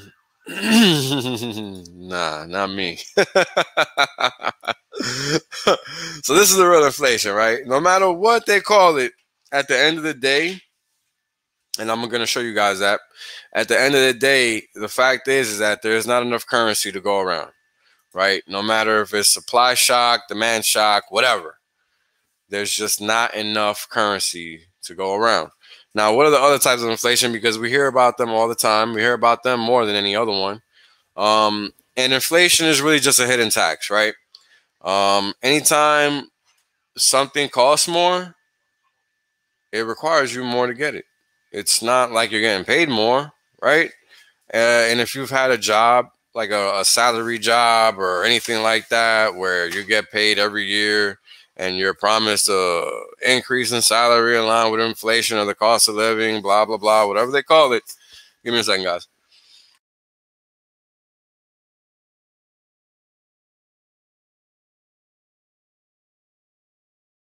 Right, all of that fun stuff, you'll see that level of increase is rarely in line with what is actually happening in the streets, right? And that is not a mistake, believe it or not. That's by design, believe it or not. You have what's really going on, which you don't see, and I didn't even put it in here, which is crazy. I should have done that. I forgot. It's stagflation. Now, what is stagflation? We'll look it up so you guys can see it live. But first, we'll go through this through all this information. I'm Mario Lopez. Yo, you funny, bro. I do not look like I'm 5. That dude never gets old. Yo, he's crazy. He still look like he Saved by the Bell. What the fuck? That dude never gets old. He definitely got to be on that good stuff. So you got demand pull inflation, right? Which is the so-called rising demand in the economy, which is the inflation that was supposedly experienced in America after the boomers grew up, right? Because they were the biggest generation until the millennials or the Gen Z or whatever they're called. And that was when the U.S. supposedly first experienced its rising demand in economy inflation, Okay, that's one. Core inflation. Inflation rate excluding temporary factors. That's interesting because as far as I've noticed, there isn't a single inflationary temporary factor that I've seen in my life. Not one. So, yeah. Hyperinflation. Inflation over 1,000% a year. Let's hope we don't get there. Imported inflation. Inflation caused by a rising price of imports or due to currency devaluation. Now, a lot of countries outside of the U.S. experience that. Argentina, Venezuela, Colombia has experienced this. A lot of Latin American countries have experienced this. A lot of Eastern European bloc countries have experienced this. Russia has experienced this. Germany has experienced this. Right? We've all seen and heard the stories, and yes, they're true.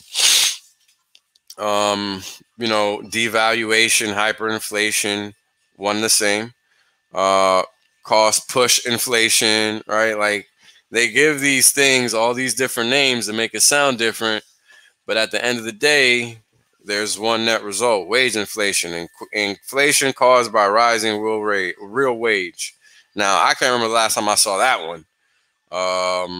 Yeah, it's crazy.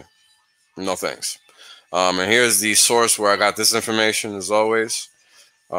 This one was just from the brain. So the next slide is just talking about the net. What is the net of all the different inflation types? All types of inflation occur due to the currency being in oversupply, current situation, or in demand for goods and services reach a point that the consumer does not have enough currency units to obtain a good or service.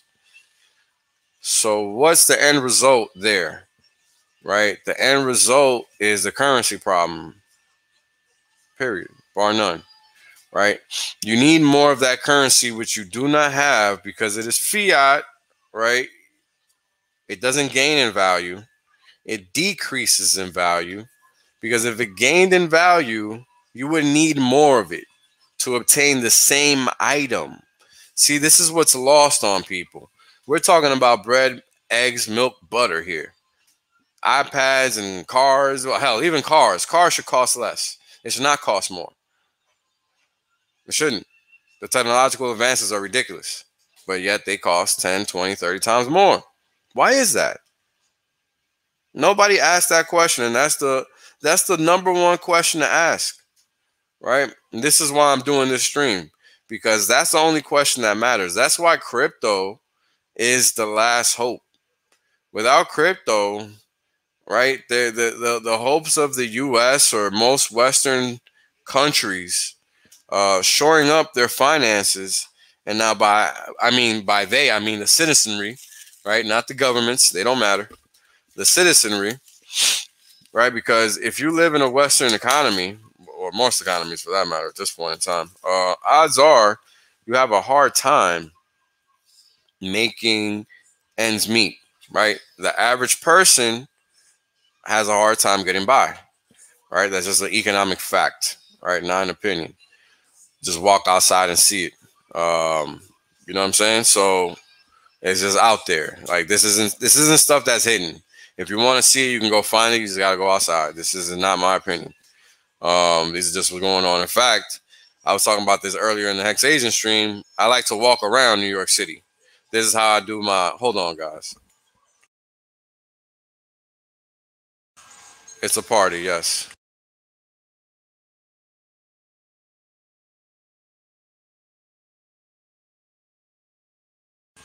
All right, I think you guys are out of the music by now. All right, so I walk around the city just to see. Well, one, because I've always done that. Two, because it's what I like to do. Three, just to see. That's how I do my quote-unquote channel checks. And what a channel check is, when you're doing floor-level research, right, in person, conducting economic or financial assessment, right? That's just called a channel check. You're just doing on-the-floor analysis. And that's the way I've always done it before I even knew I was doing it. Because the fact of the matter is that all the information you need to make a financial decision is in your face.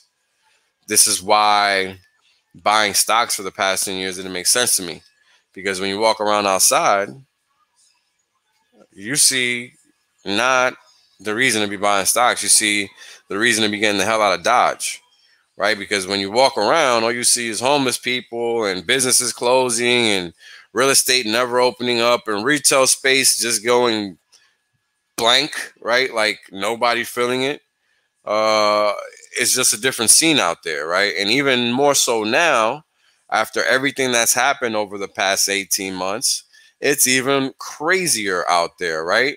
A lot more homeless people, a lot more people without a job, a lot more people that are just in the way, a lot more businesses that are not opening up, a lot of empty retail space, right? A lot of businesses that are just gone, never coming back. And this is the reality of 2021, right? It's it's phenomenal, because people act like it's not going on, and yeah, it's going on, right? Like, and they're still trying to not reopen the whole country. Like, it's crazy, because this is everybody's livelihood, right? And this is what inflation is doing. And right now, inflation is a thing, right? Like, this is a graphic, nothing crazy. And damn, you know what? I don't even have the link in here. I should get the link. I'll put the link in the chat. Give me a second. It's just a graphic showing just the changes in prices. And it looks like it's in India. No, it's all over the world. Just different prices across the world for the same item, right?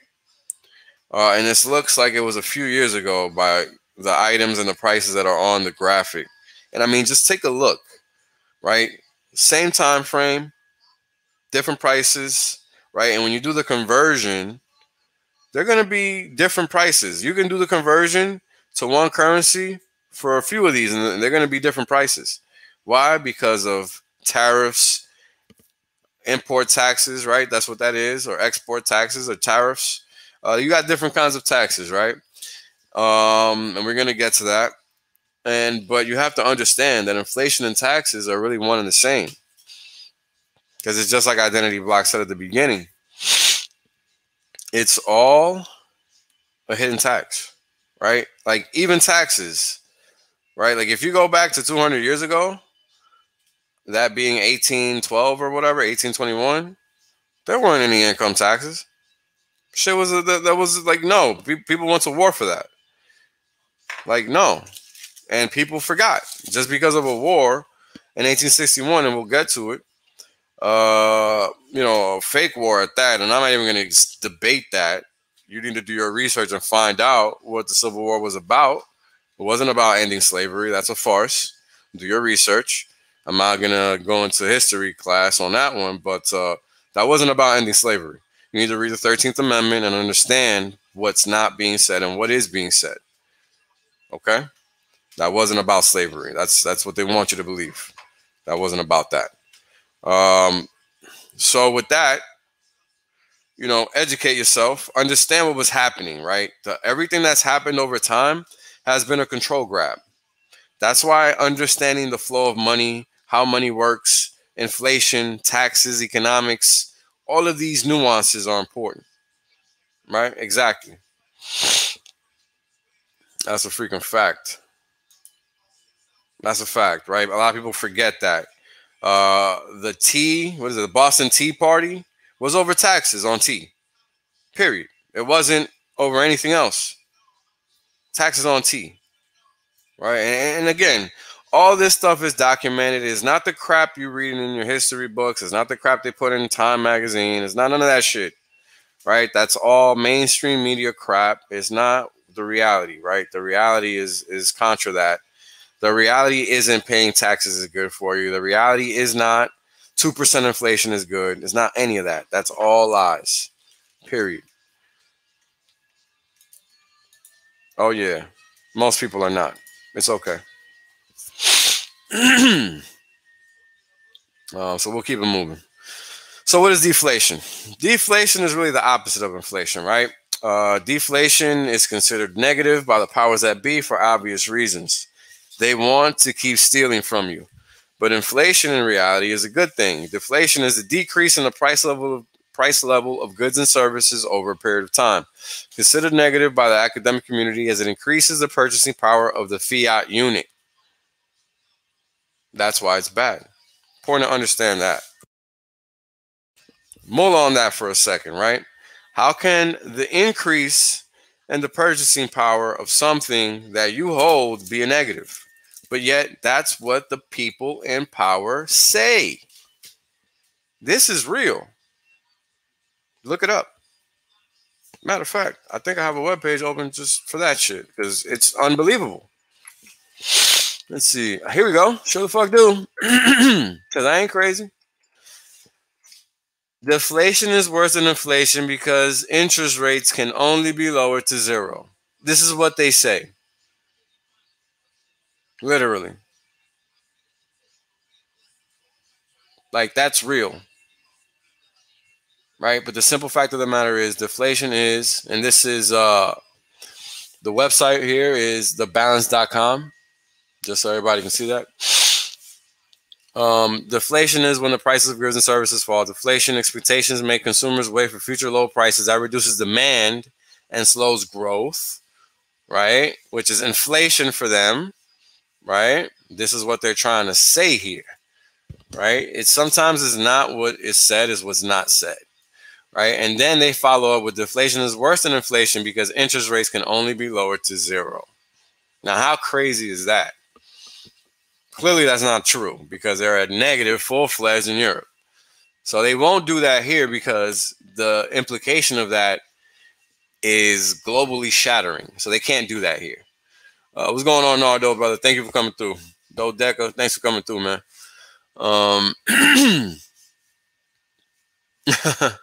Yep, that's what they're trying to do.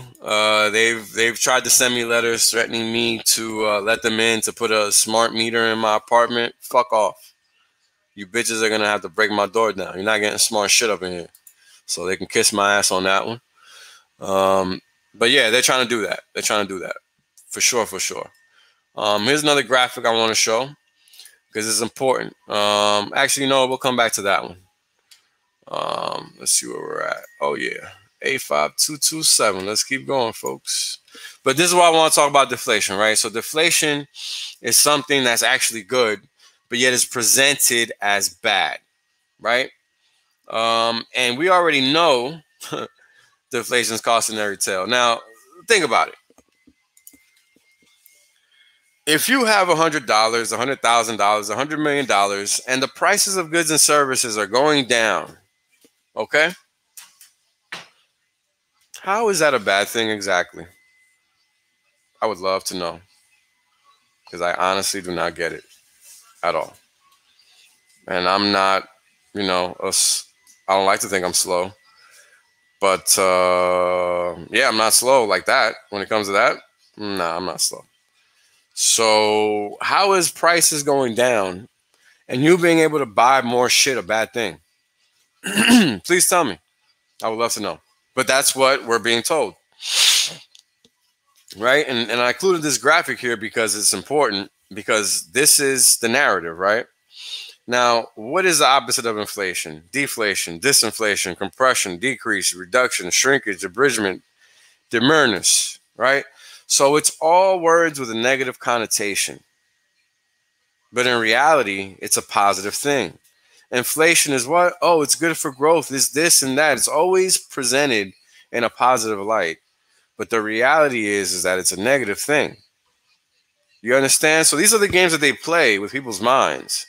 And this is why you have to spread the word and educate yourself and be aware of what's going on, because it's very easy to get duped into thinking that what's happening makes sense when it clearly does not. Right? So what are taxes? We're going to get into that because now you understand that inflation is just a hidden tax. Right? The prices of goods going up is a bad thing, because what it means is that the value of the currency that you're holding is going down. That's literally all that means. It doesn't mean anything else. No matter what the reason is, the end result is you do not have enough currency to pay for that good or service. Plain and simple. Right? Plain and simple. So what are taxes?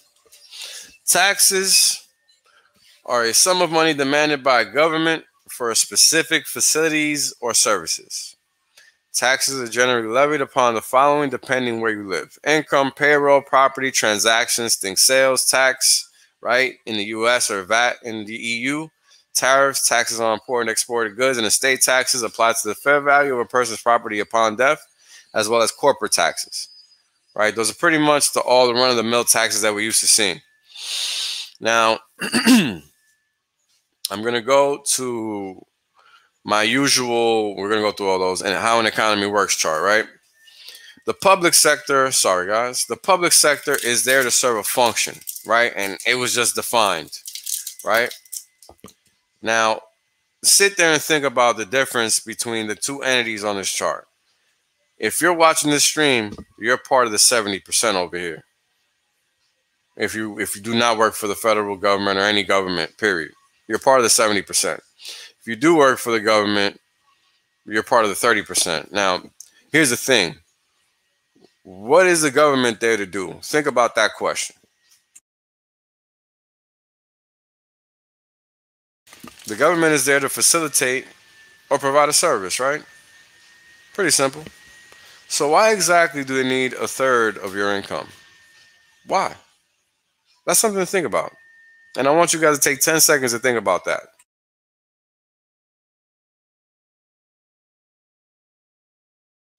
Simple fact of the matter is you're not receiving that third in value. In fact, you might be receiving 1% of that 30%. Maybe, if you're lucky, right? Like, those are the facts.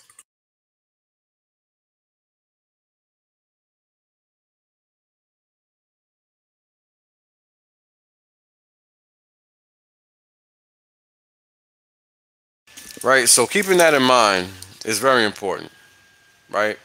That's exactly the whole point of all of my streams, so people understand that you're getting gypped, man. You're not getting a good deal no matter where you live. You're paying more than you're receiving, hands down, because you're getting taxed constantly, not just in your face, but also through inflation, right? So this is a great question, because that's the whole point, right? Since the Fed can print, well, hold on, let's rephrase. Since central banks can print whatever they want, why do they collect tax? And it's this simple. Seriously. And all these charts I'm about to go through are going to show you just that, right? And this is what this stream is about, so people can understand exactly what's happening with the money. Because at the end of the day, that's what it's all about. Why else do we have to work? Why else do we have to pay bills? Right? Why else do we have to do the things that we do? Why else are we in crypto? Why else are we watching this stream? Why else am I here talking to you guys, right? It's all one and the same. It's all leaning to the same place. And that is what the hell is going on. That's the only reason I know what I know, is because I've been trying to figure it out my damn self. And I'm no different than all of you guys. I'm not. I just been searching longer. That's all. So I have some answers. But here's some things to think about. Now, payroll taxes and income taxes are what? Two taxes that happen at the same instance. Right? Right? And yes, Bitfinex, this is very factual. Since the government is not a choice, there isn't an incentive for them to make a profit or provide value. Now, that's the notion that exists today, right? I think it's pretty apparent that government is a choice. There are plenty of places out there that I've heard of that don't rely on a government at all. I know of a place in Mexico, to be a fact, that the government had to run away. They just don't interact with the citizens at all. Like, they literally ran them the hell out of there. Something to consider. So government is a choice. Education, however, should not be. But people seem to think that is. That's exactly why people think government is not a choice. In fact, it is. If you read the Constitution, it says it clearly right there. It is entirely legal for every single person that is in office right now, from the top on down, to be removed expeditiously if citizens deem so. But if the citizens don't know so, then it doesn't matter. And that's the problem that we have today. People just do not know because they're too busy watching their reality TV and keeping their nose in bullshit. Just what it is, right? It's just what it is. Hey, what's going on, David? Thank you for coming through, brother. And you guys just smash those likes and make sure you subscribe, and that way you don't miss any streams, because it's crazy out here. Wanksy on potholes. Not sure who that is. But yeah, I mean, that's another example, right?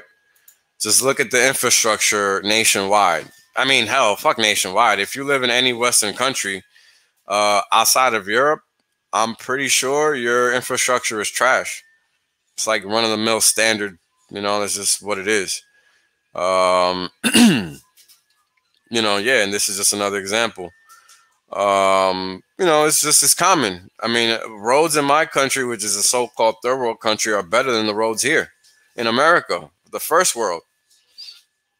Right? And like, clearly not everywhere, but it shouldn't be the case anywhere. That's the thing. Right? Yeah, I mean, it's crazy.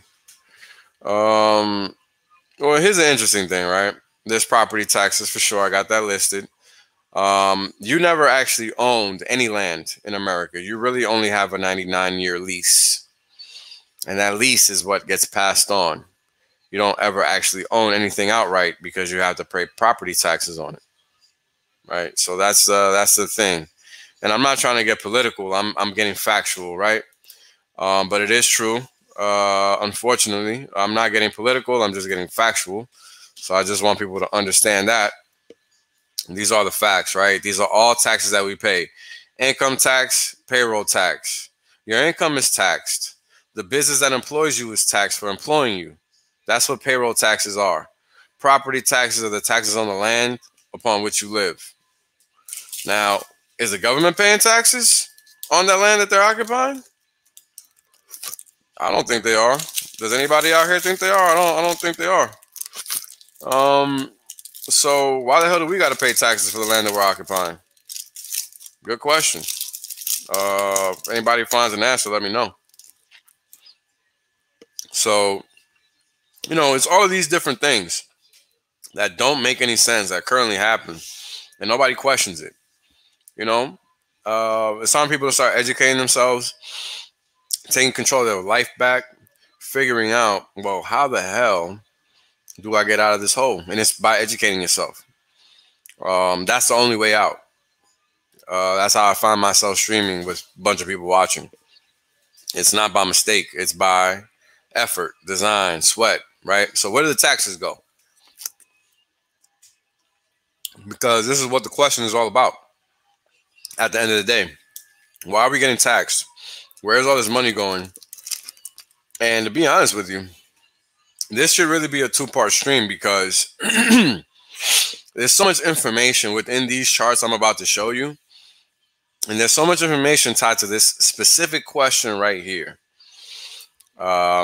Yes, for sure. For sure, to pay for the ongoing cost of military assets is a fact.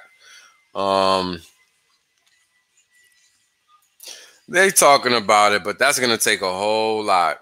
It's not going to be that simple. There's going to be wars to fight for that one, because you got to understand, every billionaire doesn't side with Bill Gates. Period. It's just that simple. Every billionaire doesn't side with Warren Buffett. So yeah, these are called excise taxes, right? Lots of taxes in the bills you pay: phone, cable, electric.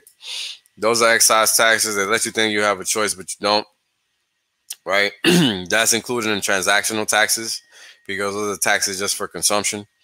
And that's basically what excise taxes are. And those are technically the only legal taxes that are supposed to exist in America. America is supposed to be a place where you don't have taxation without representation, and that is now the norm nowadays. That is a standard, not, you know, don't get it confused. That's a standard. So where do all the taxes go, right? So what we're looking at right now is federal net outlays, which is the right axis, versus gross domestic product, which is the left axis. Now, as you guys know, GDP is literally the value of goods produced in dollar terms. It's not the number of units sold or anything like that. It's just whatever's made, so it doesn't even have to get sold, right? Very important to understand that.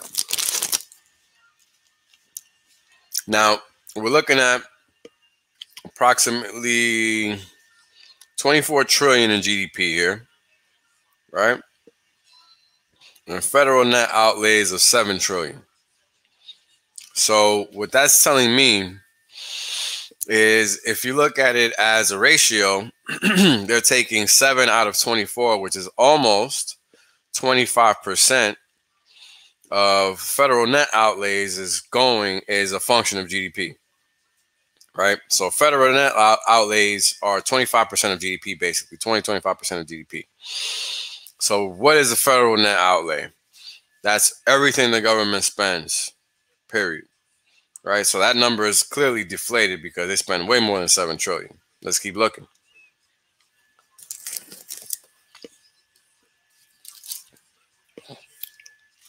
So here we have current expenditures, right? Now, I'm pretty sure everybody's heard of transfer payments. And if not, let me explain. Transfer payment is a payment that the government has to do. No option, right?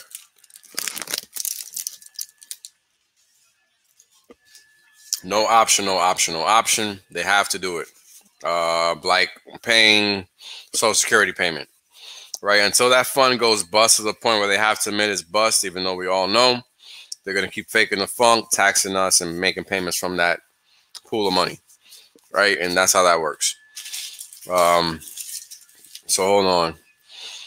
I thought VAT was an addition to tax, to sales tax. From what I remember, VAT was just the sales tax. It was just a flat tax that incorporated every tax that, you know, people, the bureaucrats in Europe wanted incorporated. I'm not sure that it's supposed to be in addition to. As far as I know, it's just one flat tax.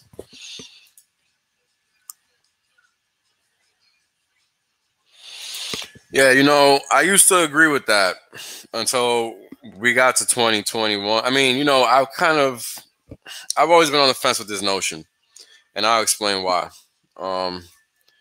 You're welcome, Hex Farmer. You're welcome, brother. Thank you for watching. And I'll explain why I don't really agree with this. I've always been on the fence with this one. I agree and I don't agree.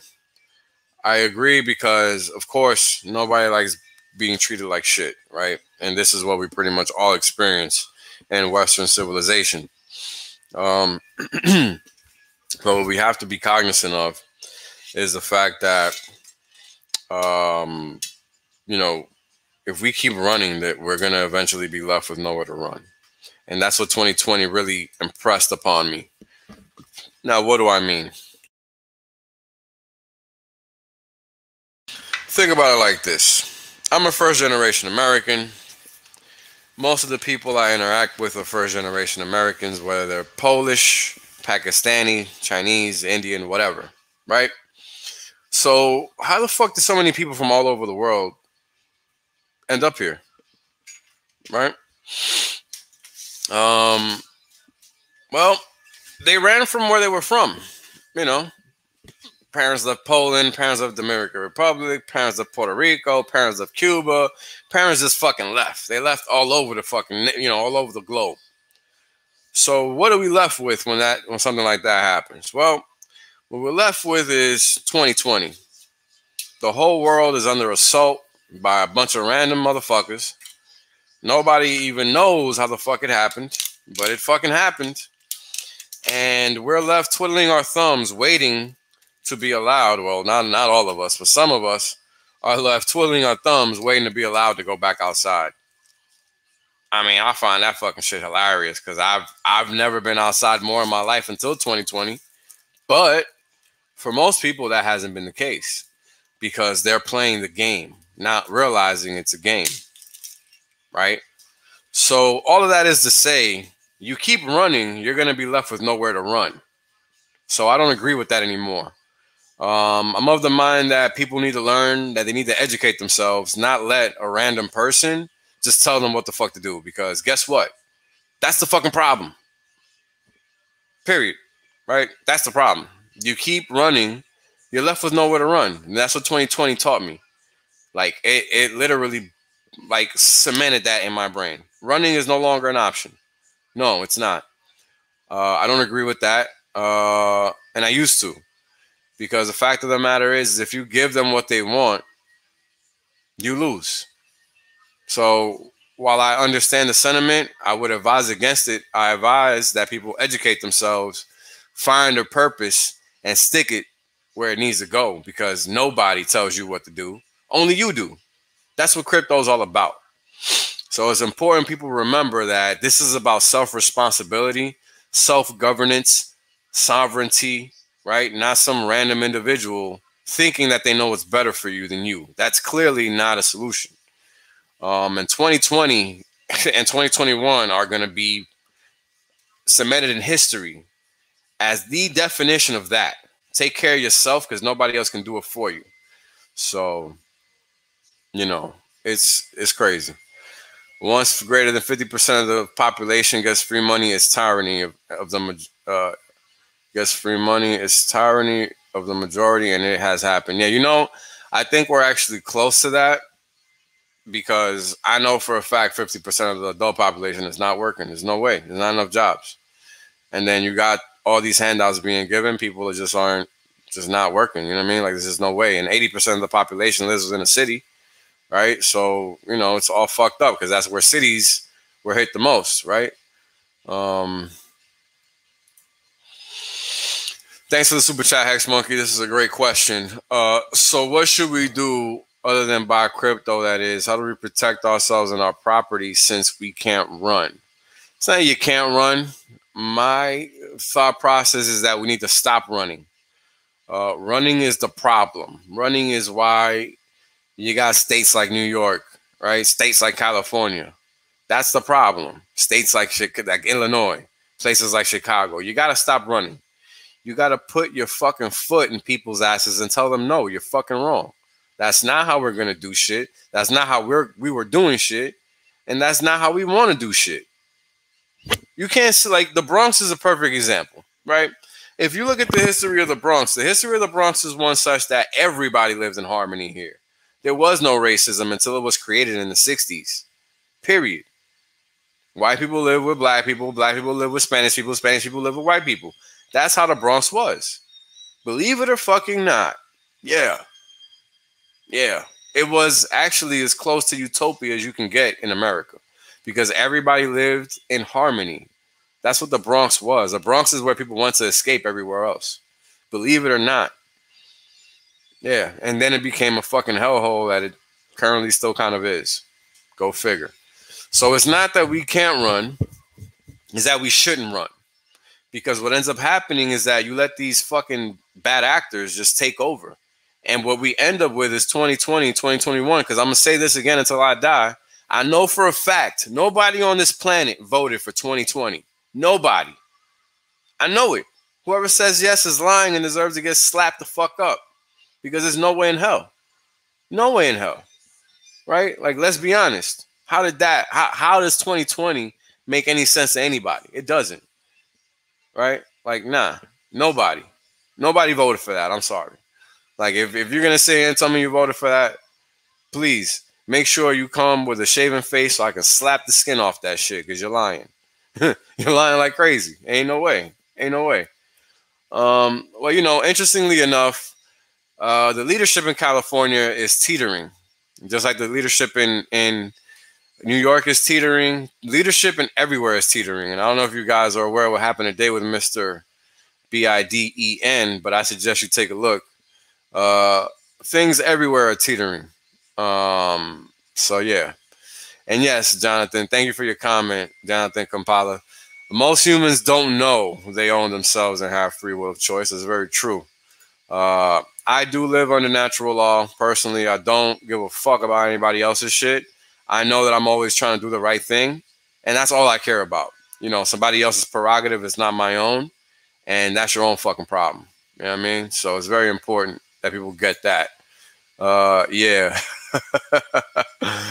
Yeah, hard to disagree with that. And I'm guessing you're replying to that. I deep block. Yeah, they got some good posts out there. I feel you on that, Finrod.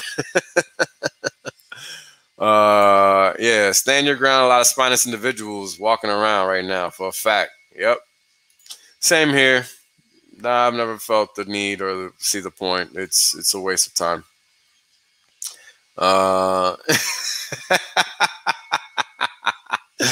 Yo, great comment. That power hole sneak out at night and plant a tree in it. Word.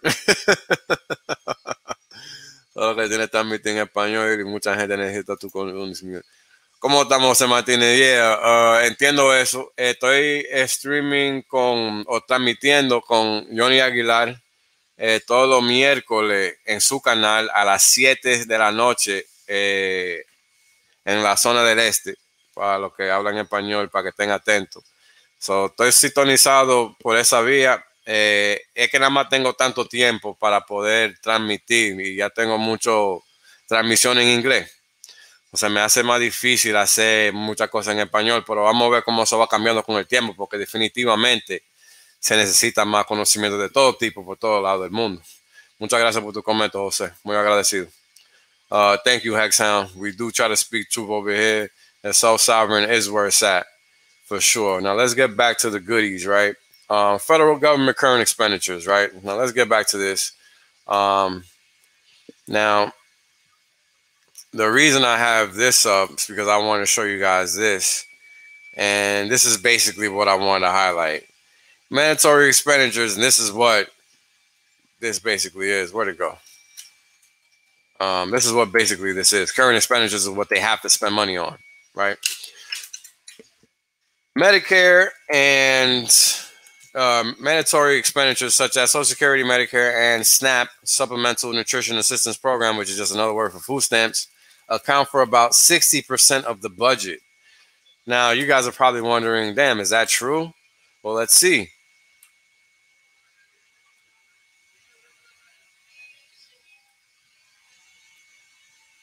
Oh, well, there you go.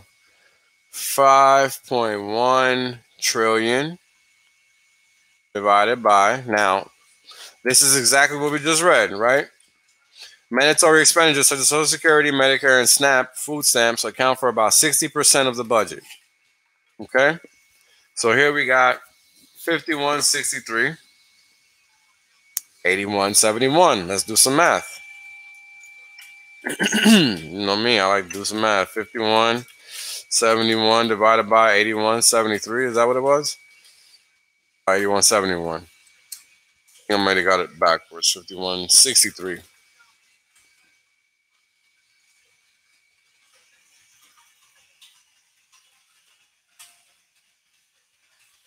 How did that happen? I got that wrong. No, 83. All right. Good enough. 83%. So it seems like that's right. Right? Current expenditures, what they have to spend right now. Transfer payments, government social benefits to persons. It's exactly what we were just talking about. So there you go. And we're at an all-time high as of Q1 2021. And this is where the taxes go, right?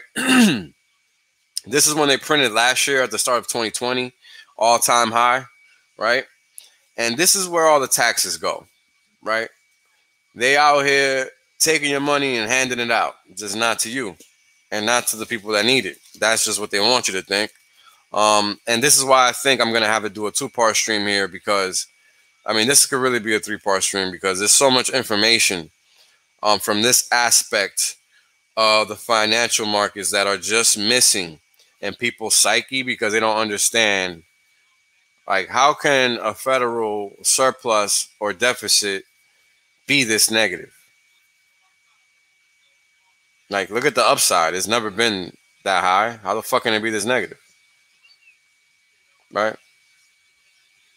Like, this shit is crazy. Right? This is crazy.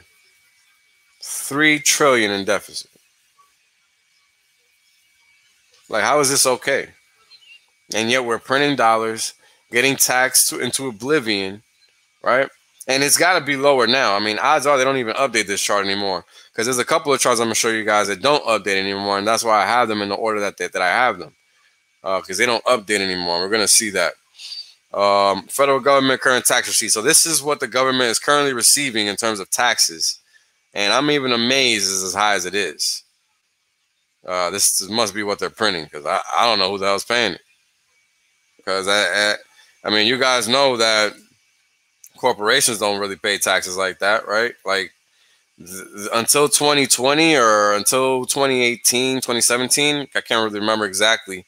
Whenever Trump updated the tax laws after he came into office, companies didn't really pay any taxes at all. Corporations didn't really pay any corporate tax because they could just write everything off. And that's something that most people don't even know. You know, a lot of people think Trump was doing bad things, but he was actually doing good things. And all you got to do is check the tape. Like, look at what Biden is doing now, which is reversing everything that Trump did as fast as he can. And look at what Trump did, right? Trump was doing things like putting money back in your pocket, right? And this was before Rona. Like, he was trying to put money back in people's pockets for real, right? And those are the facts. And I don't like Trump. Those are just the facts. I'm not a political anything. I don't give a fuck. You know, I don't need nobody to tell me anything. I know how to carry myself. I know what's right and what's wrong. I know what being a human being is. I know what loving is, right? I know what being sad is and all that, right? And that's a function of being empathetic, being sympathetic to another human being, right? Like, we're all human, and I think people forget that. We all just need to be human sometimes and not be so caught up in nonsense like material crap and just shit like that. Just shit that doesn't matter, right? Because at the end of the day, that all that fancy shit, it ain't going with you. You ain't doing nothing with that. Well, you know, what are you doing with that? You're not doing anything with that.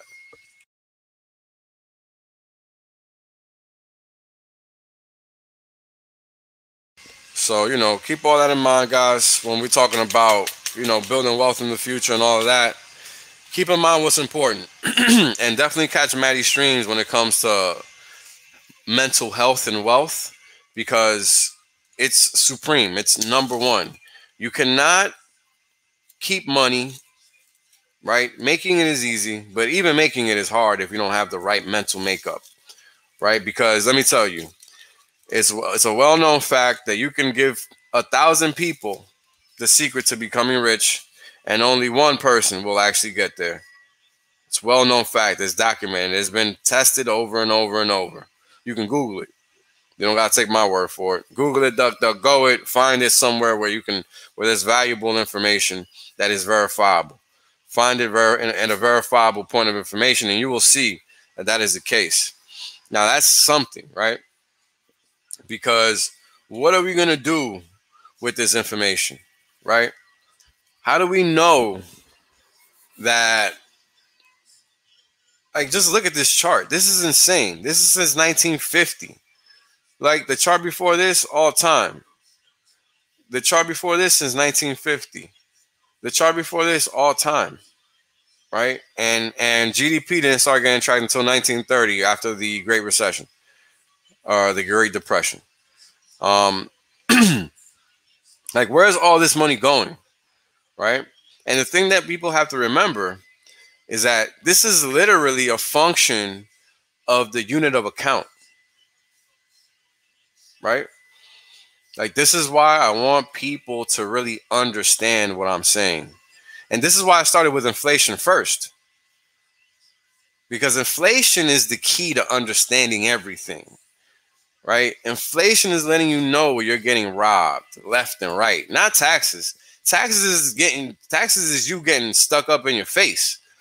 Taxes is when you're getting stuck up and you walking around and you like, oh shit, all right, man, my bad, here, you got it. That's what taxes are. Inflation is that stealth robbery that you don't even see coming because you're just using the same trash to try to obtain the same goods and you can't, right? So this is why we're looking at these things in this order, and I hope that that makes sense because that's my intention. So these are the tax receipts, right? These are what the federal government is currently receiving in tax receipts. Now this is crazy. Like how are we at an all-time high? That's baffling to me, right? So then the next question is, well, where are they getting these tax receipts from? Like what is it that they're counting exactly, right? That's the next question. And maybe I'll do a further deep dive into that just to break that down. But let's keep it going. Federal debt held by foreign and international investors, $7 trillion, all-time high. Now, if we look at this chart, look at when it started. Now, I don't know if you guys are aware of this, but back in August 15th, 1971, the U.S. technically defaulted on its gold promises. Now, why am I mentioning this? Mentioning this because this is the actual start of all the inflation that matters, meaning the currency inflation, right? And that is what this is all about, right? So before then, foreign and international investors didn't have to hold federal debt, i.e. U.S. treasuries, because it wasn't necessary. The gold was a unit of account. So at this point in time, the dollar switched and became the unit of account. That's what this means, right? And then with that, all you're seeing here is a perpetual buying of promises. Because every U.S. Treasury bill, every U.S. Treasury note, every U.S. Treasury bond is just a promise to receive payment in kind in the future, right? Whether it be in another bond, bill, note, or the equivalence of a currency amount, right? And that value is going to change over time with respect to that unit of account. And that unit of account is trash. That's why you go from 0 to 7 trillion. It's not because that real demand is there, right? That's how you go from 0 to 5 trillion, because that unit of account is trash, right? Government current expenditures, income security, welfare and social services, again, all-time high. And you better believe it's got to be at least $500 billion, if not $1 trillion by now, because they stopped counting it in 2019. How convenient. How convenient. Again, budget outlays, federal government expenditures, they stopped tracking it in Q4 2019. How convenient. 1.1 trillion. And look, it clearly wasn't slowing down anytime soon. So this is all to say, this is how it started, right? This is the currency. Consumer price index for all urban consumers, purchasing power of the consumer dollar in U.S. city, average. We started January 19th using 1982 to 1984 as a base level of 100. Now, this is all the way the hell over here, by the way, right? This is 100. So at the start of this game, the dollar was worth 10 times more than the base measure, which is 1984. I really want you guys to get this chart because this shit here is crazy, right? This shit here is crazy. And it's important to understand this again because, you know, this is the start of the dollar's value. It was 1,000 on an index basis when it first came out in 1913 in the current form, in the Federal Reserve note form, right? Because it was at least backed by something at that point in time, but that was on and off, right? This is why the value has decreased over time, right? We started at 1,000 versus the start of it, 1913, how it's going. Now, the question then becomes, well, how much have we lost in percentage terms? Right? This is crazy. So let's find out. Let's see. 10, 17, 37.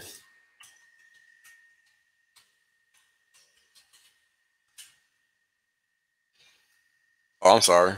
Did the math wrong here. New minus old.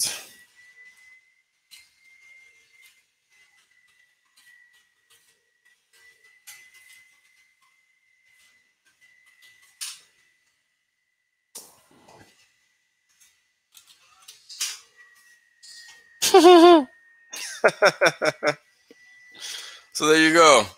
That's how much the value of the dollar has decreased since the Fed was introduced in 1913. So your dollar is king has decreased 96% since it first came into existence. This is what these two graphics are telling you. How it started at 1,000 in 1913 versus the index base of the years of 1982 to 1984, where it's 100, meaning the value started 10 times higher back in 1913 versus the present day value in May 2021, which was just last month, 37.1 on an index basis. So that's a drop of 96% since inception. That's your fiat king dollar for you. And that is all a function of the monetary system within which it lives, where it's always getting taxed and it's always getting inflated against. Now, one chart that I didn't include, which I should have, let me show it now. Do I have this open? No, I don't. So it was, let's see here.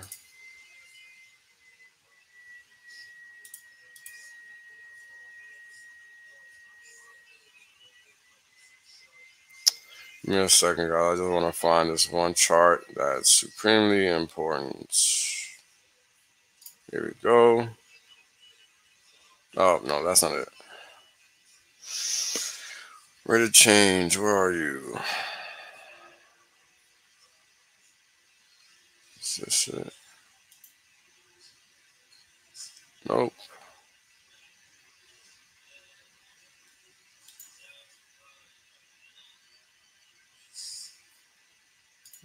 I think this is it. Yep, this is it. All right. Should have included this. But it's all right. We can talk about it just like here. So I've talked about this chart before, but it's been a while. But this is the chart that pretty much helped me figure out everything I just explained to you guys over the past 18 slides, right? This chart is what kind of set me on this path to figuring out all of this about inflation and all of that, right? I mean, it was really the chart before, but this chart is really the key because it shows you, like, if you understand integration. Now let's look up what integration is because I want people to understand what I'm talking about.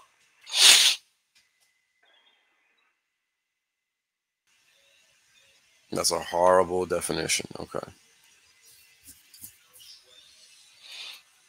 Okay, so integrals and maths are used to find many useful quantities such as areas, volumes, displacement, etc. Okay. Okay, it doesn't say the real basic thing. This is why I don't like freaking... All right, so the whole point of it is that when... Hold on, guys.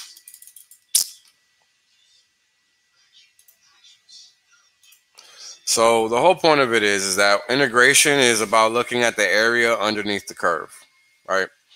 So for GDP, Jesus. All right, hold on, guys, because this is really pissing me off. Let me just put this in the PowerPoint because I don't keep dealing with this. Just give me a second.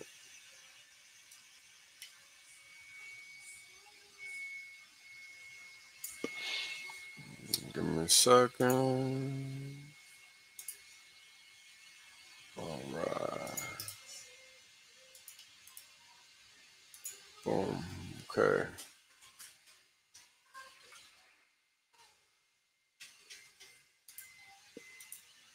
Okay. So the area under the curve, right? So we got GDP here. GDP is the blue line. And the purchasing power of the dollar, which is this chart, is the red line. So how did this chart end up looking like this, right? Important to remember that this is a percentage change from a year ago. So it's, again, the rate of change. And the rate of change is really the key for understanding things. You know, the rate of change is really what's going to give you that vantage point that you need, right? Because that vantage point is really the difference between, you choosing HEX and you choosing something else. And that's just a simple fact of the matter. And with the previous price action that we've seen over the past couple months, 3 months, whatever have you, I think we've all learned that that's a very important distinction to make. It's very important. So when we're looking at the blue line, we're seeing that the blue line is constantly above zero, right? Constantly above zero. So the time spent above zero for the blue line is greater than the time spent above zero for the red line, right? That's really all integration is talking about from this perspective, right? Because that's what we want to look at. We want to look at how often is zero above, or I'm sorry, how often is red above the zero, and how often is blue above the zero. That's going to give us an indication of the reflexivity of the value of that metric over time, right? Is it staying positive or is it staying negative? So in this instance, the blue line, which is GDP, is consistently positive. But what do we know about GDP? We know that GDP is merely the value of all the goods produced, not the unit of all goods produced, but the dollar value. So what does that mean? Why does that matter? Well, how else does GDP continually go up? How else is inflation good unless it's masked via the guise that GDP is good as long as it goes up? Does that make sense? Right? Does that make sense? Because that's the smoking gun, right? Like if we were in a courtroom and somebody wants me to prove how the hell GDP is a lie, all I gotta do is pull out all the headlines where these people say inflation is good, show this chart, right? This is one of two.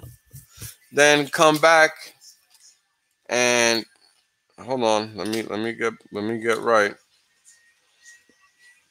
Show that chart, then show this chart after making that statement, because that's exactly what we have shown here, right? Exactly that. Now let me just throw this in the PowerPoint just to make it clean.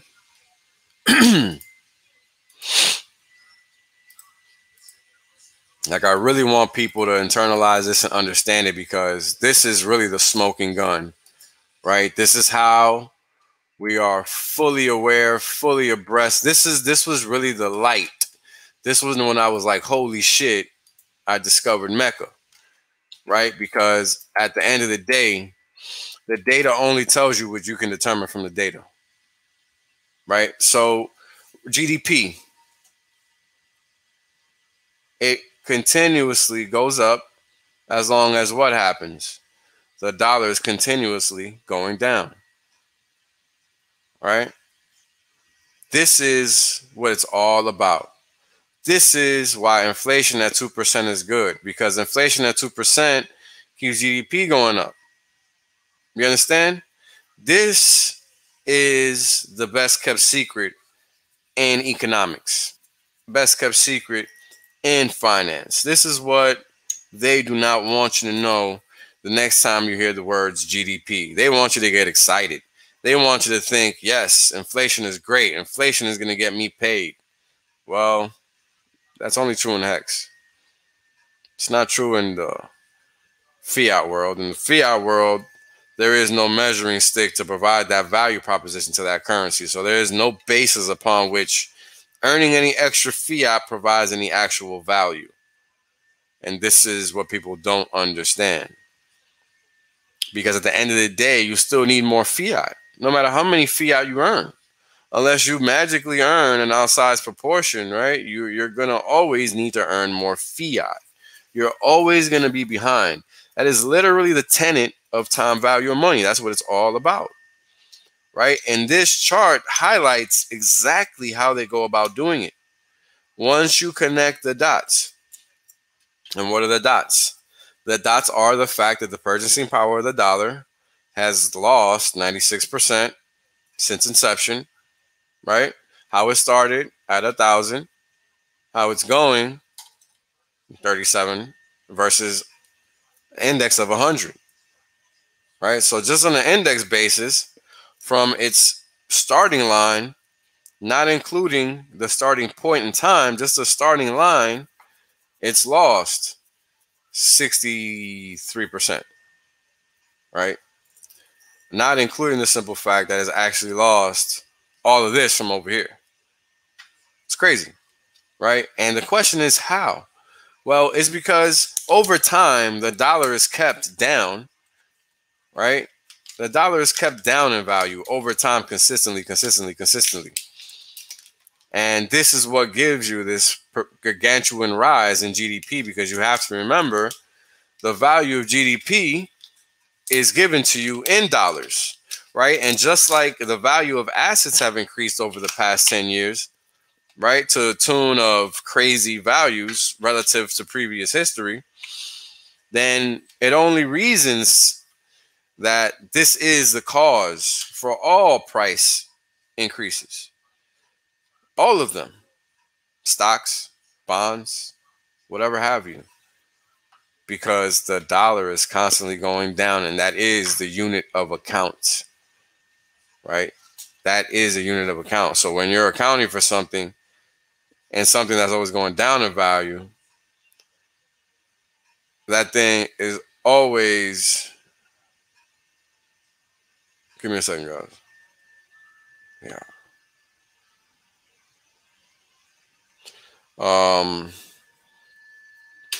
So that's something to understand, right? That unit of account is what's determining the growth.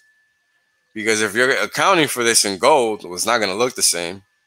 If you're accounting for this in oil, it's not going to look the same, because they have a specific value versus this GDP as an asset, right? Because it's just accounting for the valuation of those goods in dollars. It's not actually accounting for those goods that are being made in terms of units.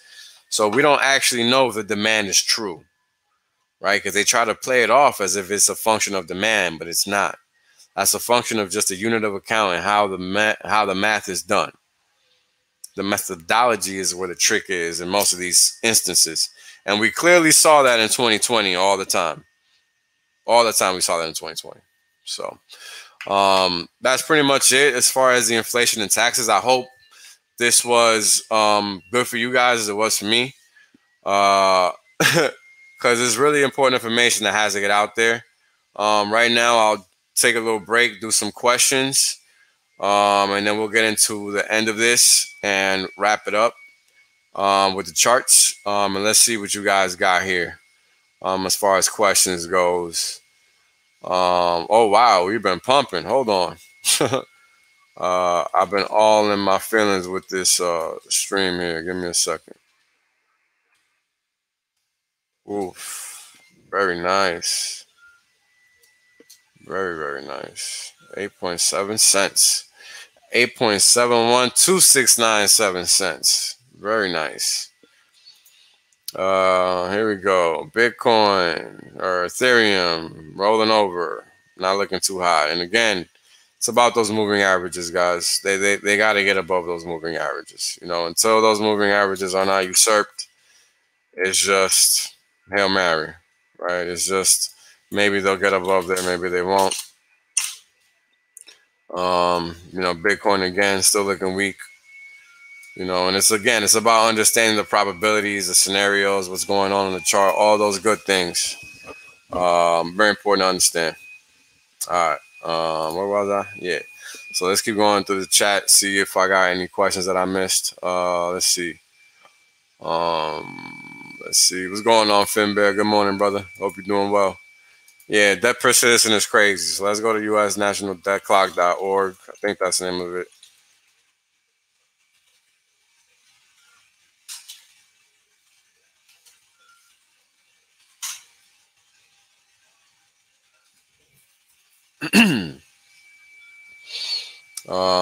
Debt per citizen is 85,000. Yep, 228 bucks. Revenue per citizen. So yeah, there you go. I mean, that's a hell of a debt to equity ratio, right? That's basically what that is. I mean,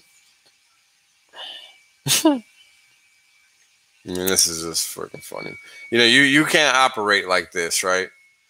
You make $10,000 a month, but spend 85,000. Let me know where you can do that at. I'll move right there. It's insane. All right, I think that's it.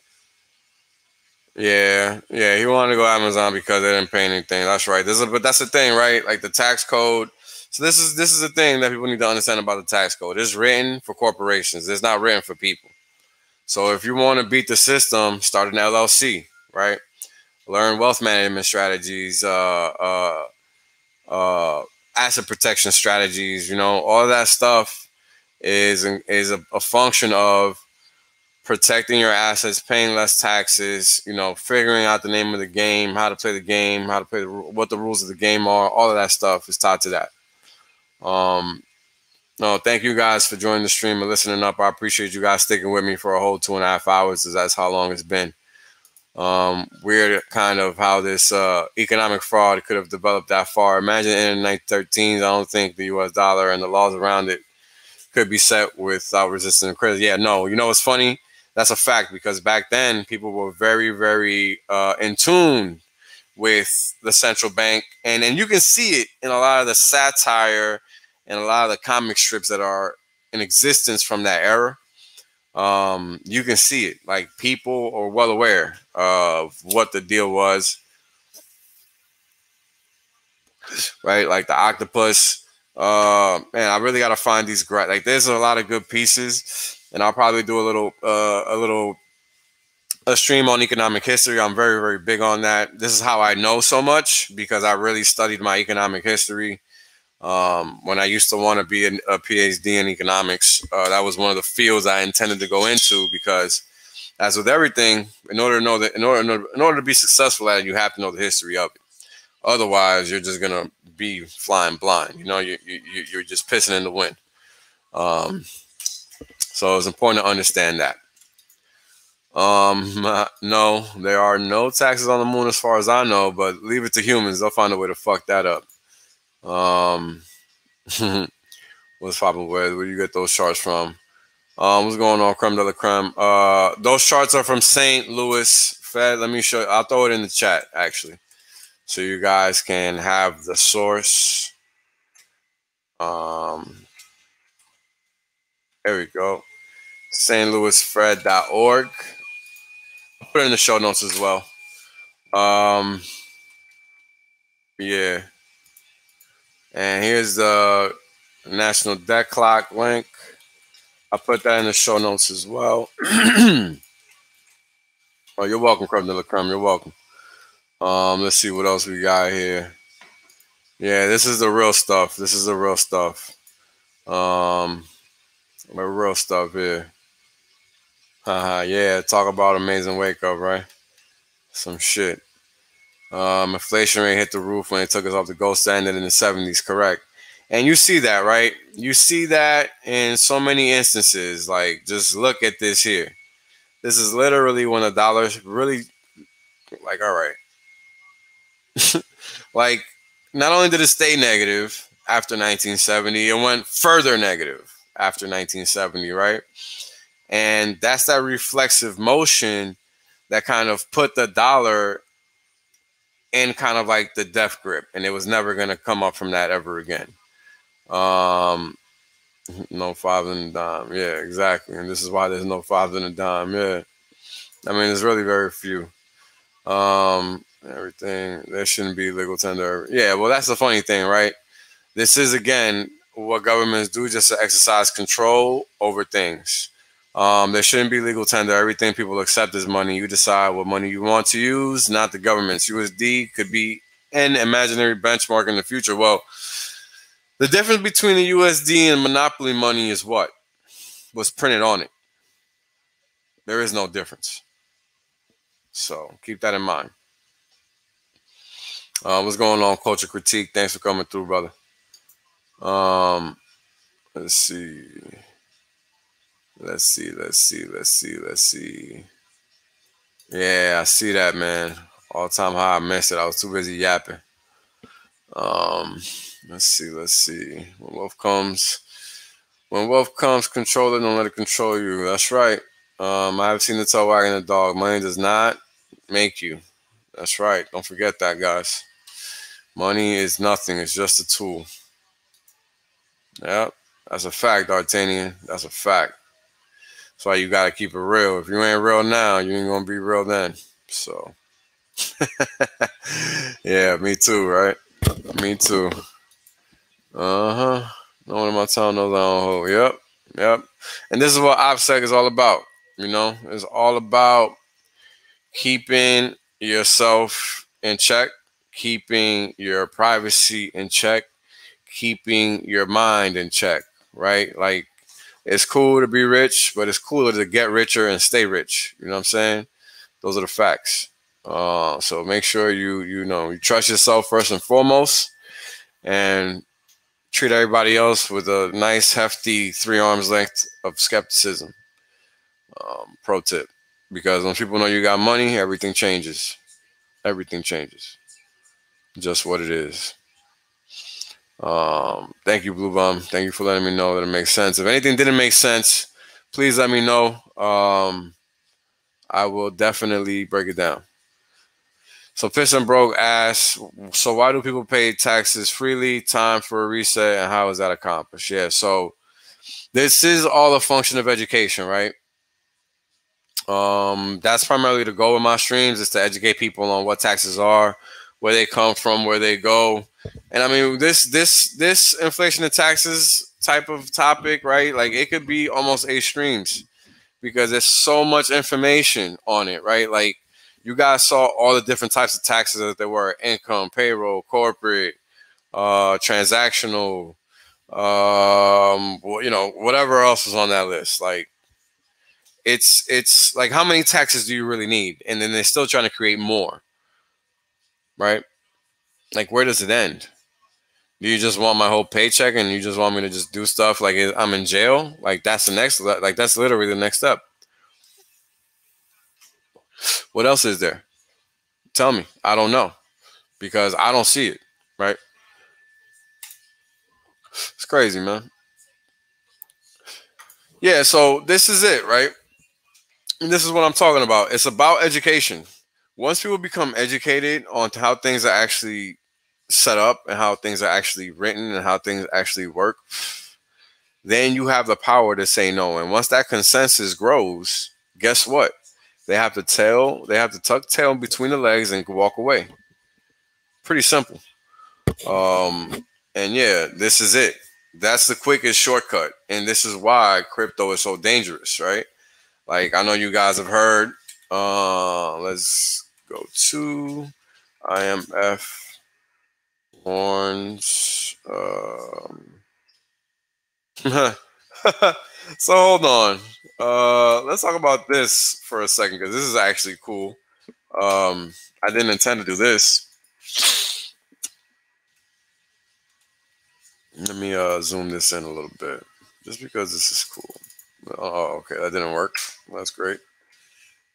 But yeah, so check this out, right? This is real time live on the chat, on the stream, whatever. I'm gonna take a screenshot of this because I use DuckDuckGo. I don't have any settings saved. So this is just what the general search is, which is interesting. So let's pull this up. IMF warns of recession, and I've talked about this numerous times. IMF warns of recession, warns Great Depression, warns slowdown, warns a financial crisis. Right? I've talked about this numerous times. Right? They're out here telling you to look left while they want you to look right, but they're also telling you what they're actually doing. So, you know, it's things like that that are important to pay attention to. Warns El Salvador. Let's see what we find here. Yeah. So this is what I'm talking about, right? And this is what Blue Bum is talking about. Have a different unit of account. And this is what they don't want. I mean, it's hilarious. All they've done is down talk it, and here it is happening in their face. And the reality is that there's nothing they can do about it. You know, good fucking luck. You gotta fight all of us. And let me tell you, there's not enough of them. I used to work for them. I know. If you work for the government at any level, you work for them. Period. Whether you know it or not, doesn't matter. Fact. You don't gotta like it. Just deal with it. Yeah, I don't know, man. It's these emergency end stakes have been crazy lately. I don't even know. Yep, exactly. The Great Reset is good for the people on the top of the pyramid. The rest of us get wrecked, and this is why being in crypto is so important. When you're in crypto, you're avoiding that. You have a different unit of account, and that's what you need, right? This is how you avoid it. It's important to understand that.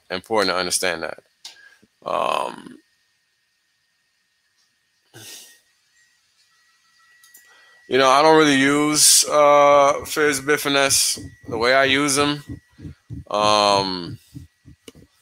is literally 75, 50%, 25. I don't really buy into the whole, well, not so much buy into, I just don't feel the need to because I don't trade them. I'm using my stacked indicators to determine the top or a bottom, and it just so happens that the values that they attain are similar, right? So if you use fibs, knock yourself out. If not, you know, whatever. There's just so many ways to break the market down, right? And that's the thing. Like Fibonacci levels are cool, but you know, are you talking about Ethereum? Or are you talking about Bitcoin? Because for Hex, that's literally redundant. Like Hex isn't stopping anything, and it's not, you know, and if it hits a 61.8 retracement level, great, but no, how often is it really going to do that? Probably not that often, because you guys already see that the dips was, you know, sure, you funny, bro. You funny. Yeah, that's cool, man. Just watch the replay. You know, some dude took $800 and turned it to 250 million. What? Let me get that link, bro. I want to see that one. Let me see that one. Word. That's crazy. Yeah, he might not, actually, while you're bullshitting. He might not. Might not.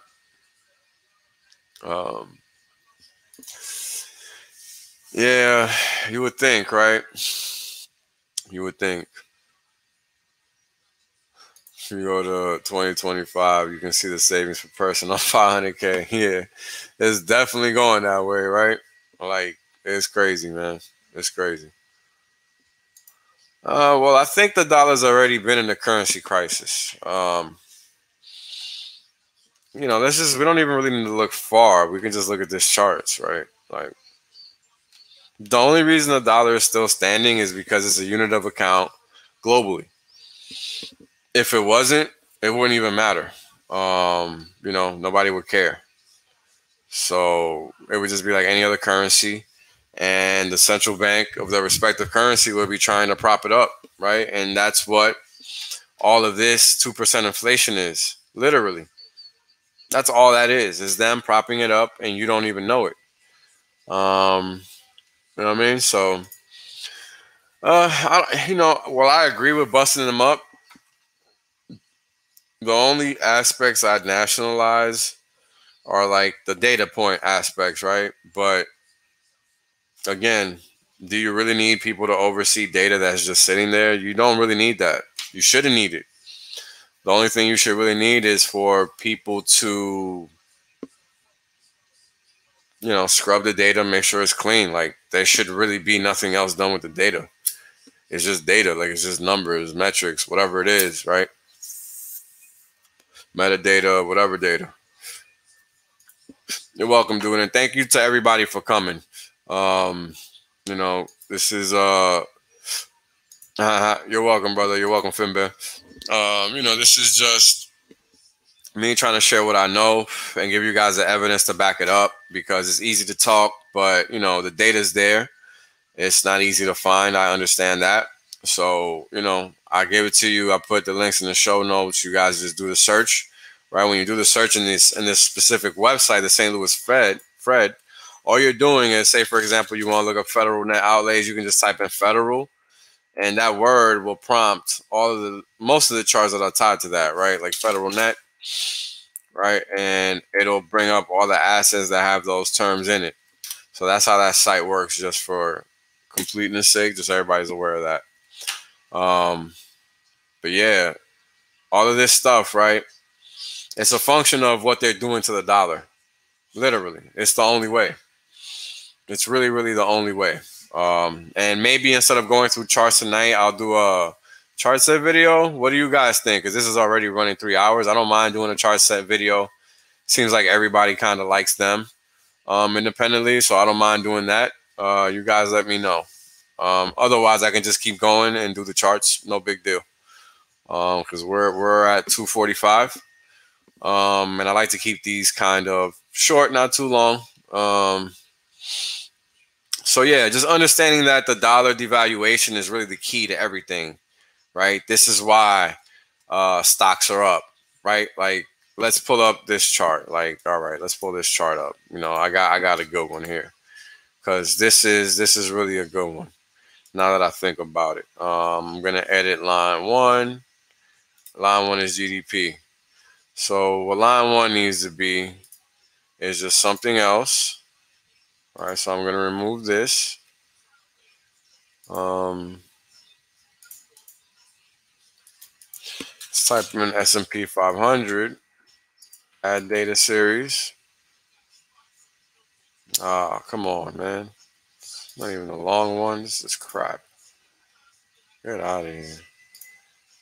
So let's try to see if we can find a different one. Yeah, no, they don't have it. Jesus Christ. All right, well, you guys know what the S&P 500 looks like, right? Let's just look at it for the past little bit of time that we got here, because this is so booty. Let me change the scaling.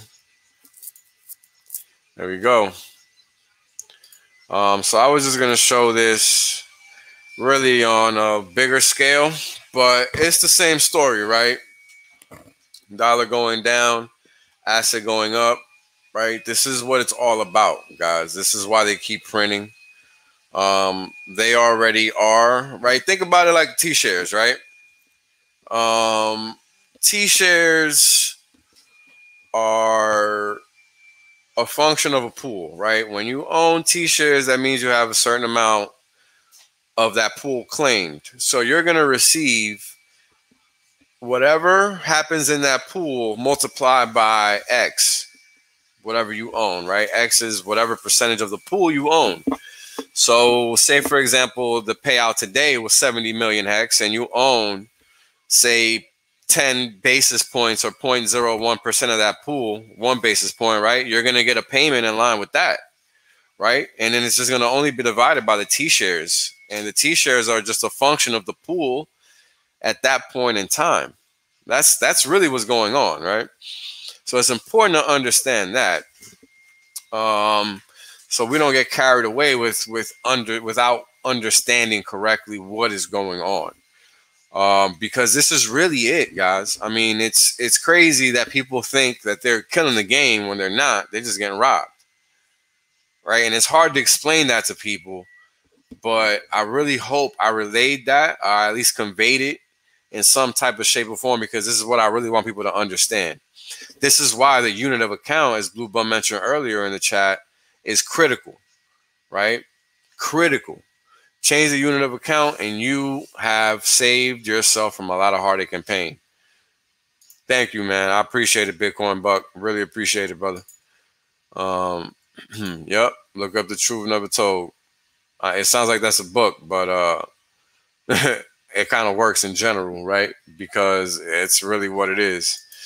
Thank you very much, man. I appreciate that. And yes, this is free 99. There's nothing, no charge here.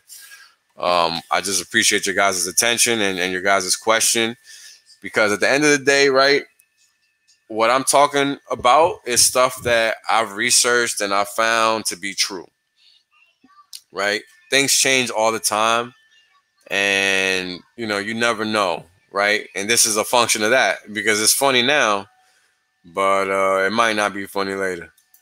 Thank you, Creme de la Creme. Much respect to you, brother. Let's see. I don't want to lose this chat. Where they go?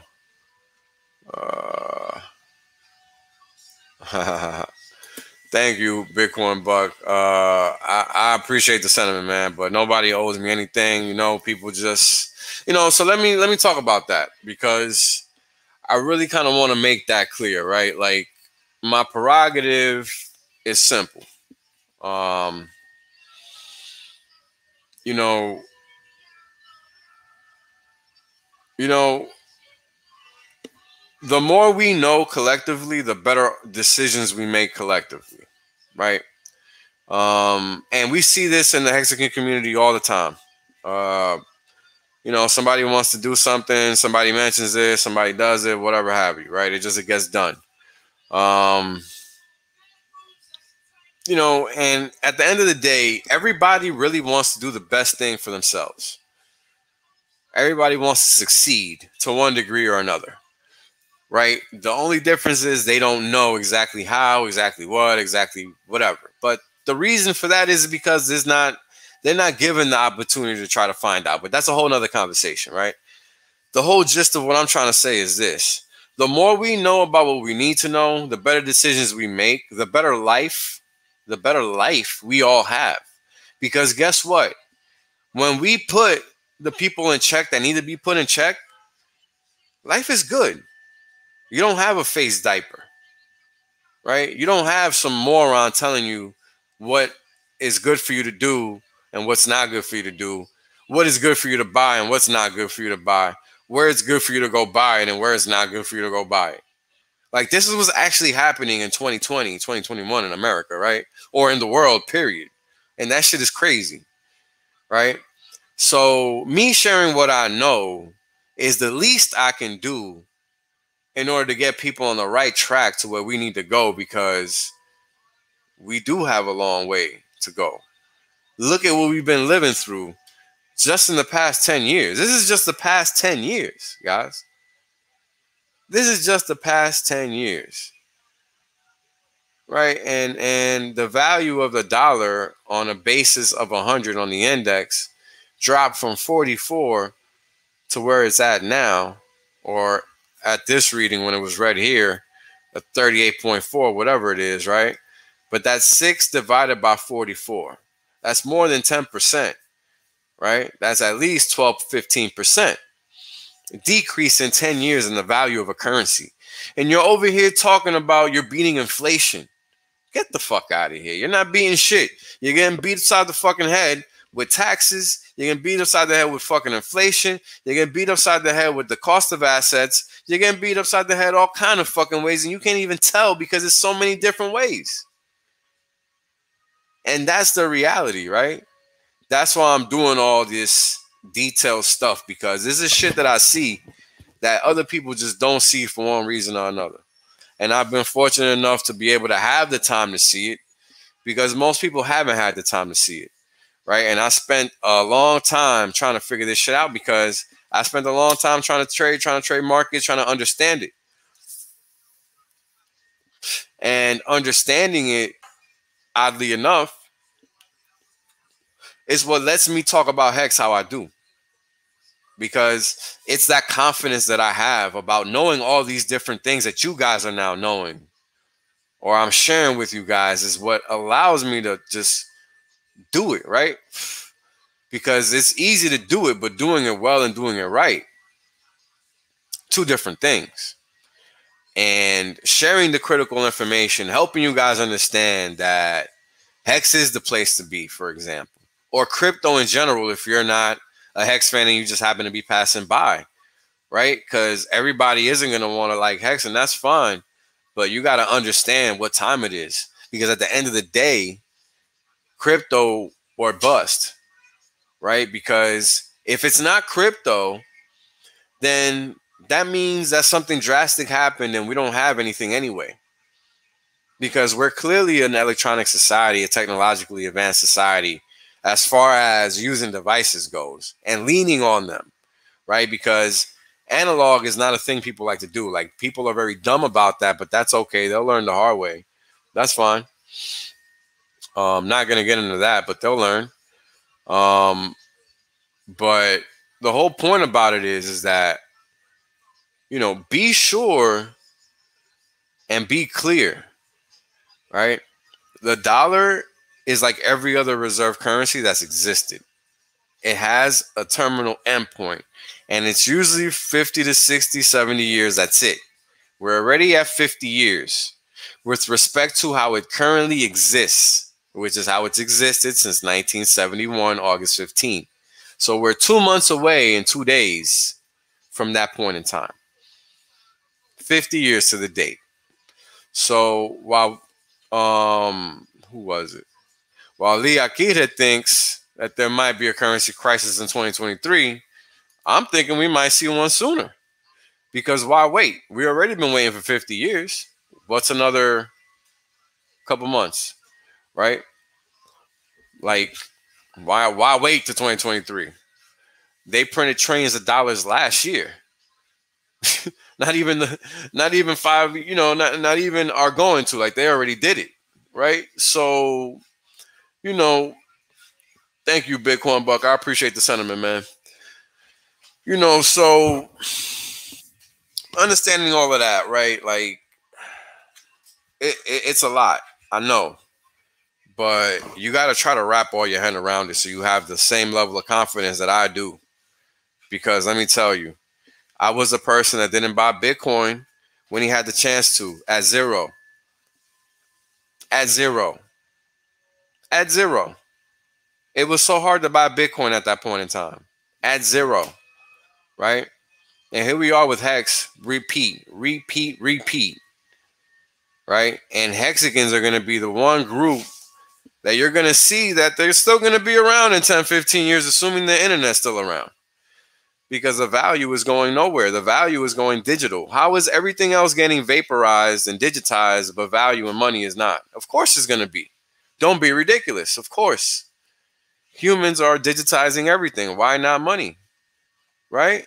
It only makes sense. So it's important to understand that. It's important to understand that. Let's keep going through the chat. Yep. Pretty much. I like USDatClock.org for that reason. It hasn't changed. It's pretty much boilerplate stuff. You know what I mean? So you're welcome, Mel Carter, and thank you guys again for watching. I appreciate you guys. There's still 90 people watching, man. It's been pretty consistent, 90 people. So thank you guys for watching.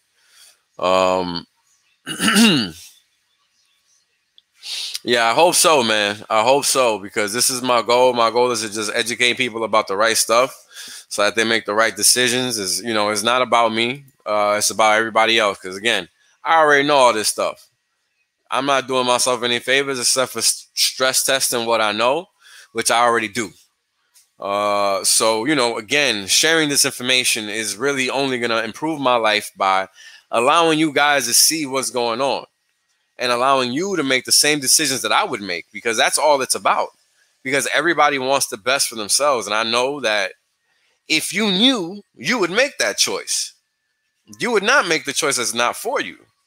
Right. And it's really that simple, man. I mean, it's not more complicated than that for me. Like, it's pretty straightforward, you know, and I just hope everybody appreciates that and takes it for what it is, because at the end of the day, a lot of what you know, I don't know, and a lot of what I know, you don't know, and I'm willing to learn if you're willing to, and that's all it is, and everybody has something to offer. Yeah, it really is. Yeah, you know, and again, I'm not here to bash, you know, people pay taxes because they've been brainwashed to do so, right? I'll get into this nonsense. It's complete bullshit. Because, you know, we're all brainwashed to do and think a lot of things. And it just doesn't work, right? It does not work. It does not work. So, you know, keeping that type of shit in mind, you know, please do. You know, read the tax code, people. Promise you, you won't be disappointed. It's thick, man, but, you know, just find the resources that you need to get through it. It's edible, it's legible, it's everything, man. Trust me, you will not be disappointed when you know the rules to the game. And that's what I'll say. So, thoughts on basic income. And I'm guessing you mean the free money when they just give it out, basic universal income or whatever. It's bullshit, right? Because all that does is that disincentivizes humans to be human. Period. And I think that's pretty straightforward. It clearly does. Because what you're doing is you're incentivizing laziness, you're incentivizing no activity.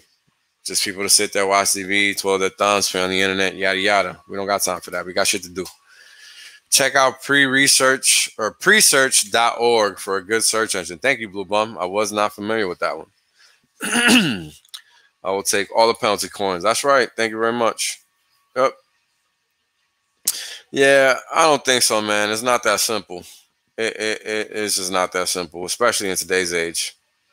Nah, like, you got to know how they're set up. It's just, they won't work like that. No. Because you got to realize, right? Even on the inside, I was on the inside. You think there's not going to be other people like there in there like me? Of course. But they're going to be outnumbered. That's all. Yeah. Yep. Rightfully so. Rightfully so. Crazy times. Some people are even afraid to have kids these days. Uncertain future. That's right. That's right.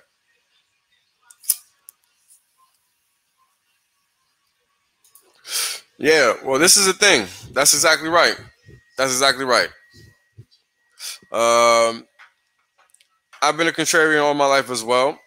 Bitcoin buck. And I've always wondered if anything was going to change, because let me tell you guys, like I say all the time,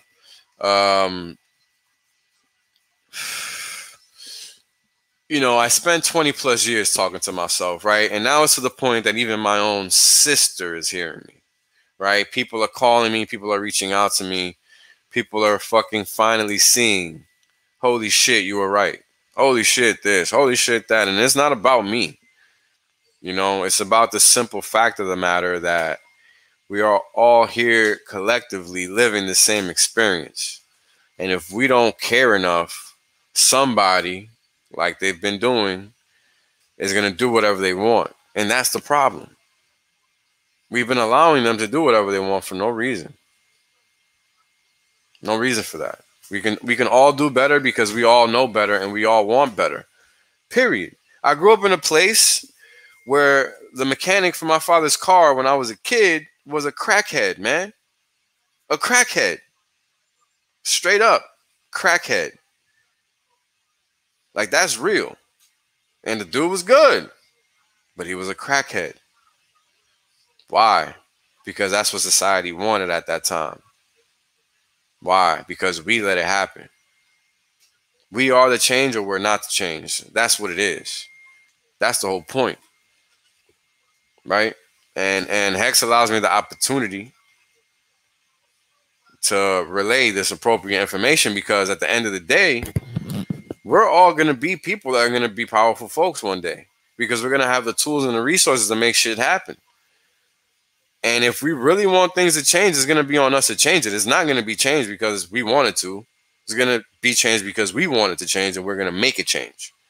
So that's important to realize. Okay, so I'm on YouTube at youtube.com/Wells Only. I'm also on Twitter at Wells Only 1. And I'll put that. Hold on, real quick. Oh, I thought it would show my name. I guess not. All right. Hold on, maybe it's because I got this highlighted. Yeah. So there you go. There's a name on Twitter. That's Wells Only on Twitter. Wells Only 1 on Twitter. On Telegram, it's just t.me/Wells Only. So if you guys ever want to reach out to me, that's how you can do it. Yeah, get your more. You don't have enough. That's for fact. Thank you guys again. Ian Brut, hope I said your name right. Brut, I think would be right. Graphene, thank you guys for coming through. Appreciate the sentiment, man. Appreciate the sentiment. I don't know about 13 points, but appreciate the sentiment. Oh, that's funny. Mensa, that's a good one. Thank you, Diamond Dad. Appreciate you making the time to watch and tune in. Appreciate it. Yeah, man, you guys need to go on ahead and send it. Crypto is where it's at, and Hex is really the only crypto in the market, because it is the best crypto in the market. You know what I mean? I mean, just look at the facts and the figures. It's all there. I appreciate you guys watching, for real. All right, let's see. Okay, we got a super chat came in. Let's highlight that super chat real quick. Glad to see knowledgeable finance guy on top of things. Keep doing what you were doing. Respect. Thank you, expensive habits or expensive tastes. Sorry. Although I think we all do have expensive habits, which is buying Hex, which is getting expensive. It's getting up there. It's getting up there. 8 cents and change. Where we at right now? Woof. 8.6 cents. Damn. Solidly too. That thing is showing no mercy. My, oh my. Oh, we're all-time highs, guys. The fuck? Yeah, this is V2. Okay. Hey, man. That's what's up. That's what's up. That's what's up. Yeah, we'll wrap it up, guys. I'll do a what do you call it? Chart in the morning. The charts are ready to go, so I just got to do it. So I'll just do it. It's already midnight over here on the East Coast. I don't want to keep people up. I'll just keep going through the chat, make sure we're not missing anything. Let's see. Yeah, Monday is right around the corner, right? All-time high for Hex is like right now. We're right at all-time highs. Mel Tony's been keeping us apprised of the price levels in the chat. Thank you, Mel Tony. We appreciate that for sure. And definitely like and subscribe if you enjoy. I appreciate the viewers as always. Thank you, guys. Yeah, Bit Finesse is a boss. I'm going to have to get Bit Finesse on here because he knows what he's talking about. He knows what he's talking about. Yep. Yeah, people always say everything changes that they think that they would not go for money to. Here we go. There we go. Yeah, here we are. There we go. Yeah, and that's the thing, right? Money does change people, but it's important to understand that money is just a tool, right? If you miss that, man, you're really gonna have a hard time. You're gonna have a hard time because, money is there to accomplish shit. It's not there for anything else. It's just there to do things for you, and that's it. Don't let it get to you like, do what you would normally do if you didn't have to do anything. Like, that's really what money is for. You know what I mean? If you were rich, what would you do? Period. What would you do if you didn't have to pay for it? What would you do if you didn't have to get paid? What would you do if you had nothing but time to do what you wanted? Right? That's what it is. Right? Yeah. And pretty much, right? Inflation is good for them. And that's why, you know, this is exactly right. All the information I'm showing you can find anywhere. And you're going to end up seeing that the same net is, you know, man, get your fucking crypto on. Stop playing. You know, I like to think it's because I made a lot of mistakes, Bitcoin Buck. Thank you for the sentiment. I appreciate it. I'm not sure I am that wise, but I do make a lot of mistakes. That's for sure. Thank you, Hexhound. I appreciate the sentiment, man. Honestly, everybody's positive feedback is really, really great. You know, I've never had this much positive feedback in my life. I'm usually called an asshole or a dickhead. So, hey, things change eventually, guys. You just got to keep pushing. This is what I mean. This is what I mean. Thank you very much, Finbear. That is the goal, right? The goal is to show people what's right and not what's wrong. One of our Hexicans had a very great tweet. I wish I had it. Tantonomy, I think is his handle. I don't know how to spell it. Point is, it was a very prescient tweet in the fact that this recent down move, right, in Bitcoin and Ethereum versus Hex has really highlighted the weakness in the Furu payment structure, right? These people get paid for their recommendations. They're not sitting up here educating anybody on anything. They're just getting paid to yap. Nobody's paying me anything except for the donations that you guys are graciously giving me, right? Like, that's it. I'm doing this out of my own accord because it's the right thing to do. Because we all need this. I don't need this. I already got this. We all need it. Because that's the only way that is going to help me. I already know. But me knowing it isn't enough. Everybody else has to know. And this is what it's all about. Really, that's really what it's all about. So the next transition will be to Chinese renminbi. Yeah, that's what they say. That's what they say. I'm not sure that's going to be the case. What's going on, Johnny No Good? Hope you're doing well, brother. Thank you, Mel Tony, man. Thank you. I try to make all this information really, really powerful, you know, useful, not trying to waste anybody's time because these things run for hours on end for a reason. I try to get as detailed and as logical as possible, right? So that it makes sense, right? Wow. Thank you, man. I appreciate it, Onfi. I really do. It's crazy. Yeah, right? I actually agree with you on that one, Blue Bum. Tons of gold, tons of commodities, period. Like, it's a very well-built currency if you really look at how it works or how their economy works. Thank you, Mel Tony. Honestly, seriously. I don't know. I don't know, Finbear. I don't know. I don't know, man. Well, yeah, I know what you mean. It's one of the better fiat currencies because it's not really a fiat, and that's the funny thing. All right. Yep. Universal. That's right. They control everything. It's the goal, man. That's the goal. Yeah. This is important, right? Because this is what I talk about all the time. People have been doing that, and it's funny because initially Ripple and State and XRP and XLM were supposed to be designed for that. Were the coins that were built for that. They were the stable coins of the time. But you know, that didn't work out that way. You had USDC and DAI come about, and now they're the go-to. USDT is the go-to as well. And the crash stable coins will fall hard too. I mean, it'd be interesting to see because the only way I see that happening is if they break the buck, i.e. people sell the hell out of it to get out of stable coins into fiat. So it depends. It depends. Yeah, we'll see. We'll see.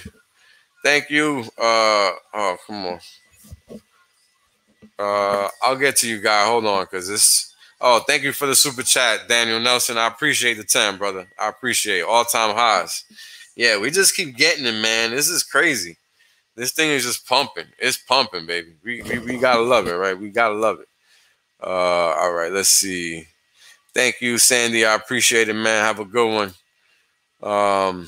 Thank you, Hex Monkey. Have a good one. Yep, pretty much, Finbear. Follow Rome type stuff for sure. For fucking sure. Peace out, David, man. Thank you for joining. I really appreciate your question earlier. I appreciate you guys coming in, man. Yeah, I wish, right? I wish I was that good. Thank you, Blue Bum. I appreciate you joining, man. No worries, man. No worries. You can catch it on the flip side. So no worries at all. Thank you guys for joining. Yeah, let's hope so, right, Tony? Let's hope so. Pedro, what's going on, bro? You know, thank you, everybody.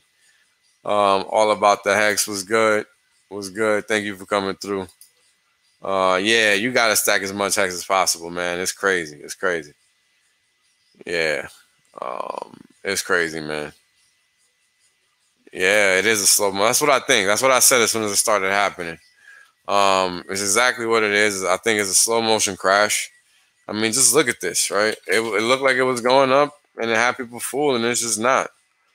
That's not a positive price action. It's rolling over at the RSI again, rolling over at the zero again.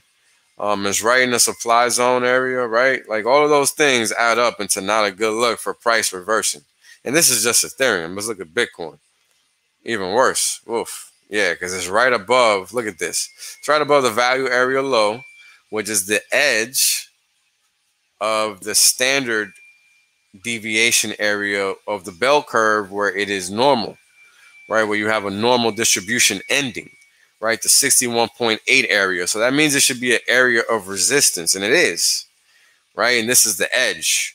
So price should continue to go back further down. So we'll see. It'll be interesting. Yeah, let's go back to the art, right? Nobody cares about the suckers. All-time high. That's right, baby. And this was just minutes ago. Well, I appreciate the sentiment, man. You know, I'm just here to spread the knowledge, bro. Spreading the knowledge is really going to be how everybody's life improves. Is honestly the case. Really, really is. Thank you, Melv Tony, again. This thing is just crazy. I mean, is my chart just not updating? Because maybe I'm not using the right one. HEX.VISION. No, it seems to be right. All right. Well, I mean, it's great. 8.761, 8.712. Thank you, Hexagon, for coming through. Thank you, Sir Edwards. Hexander, thank you as well. So let me put a little banner up so everybody can see. Let me edit it. So YouTube, I'm going to put YouTube / Wells only.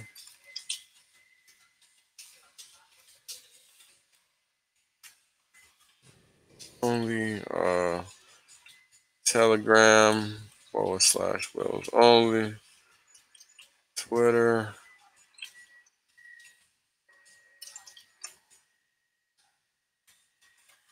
/ Wells only 1.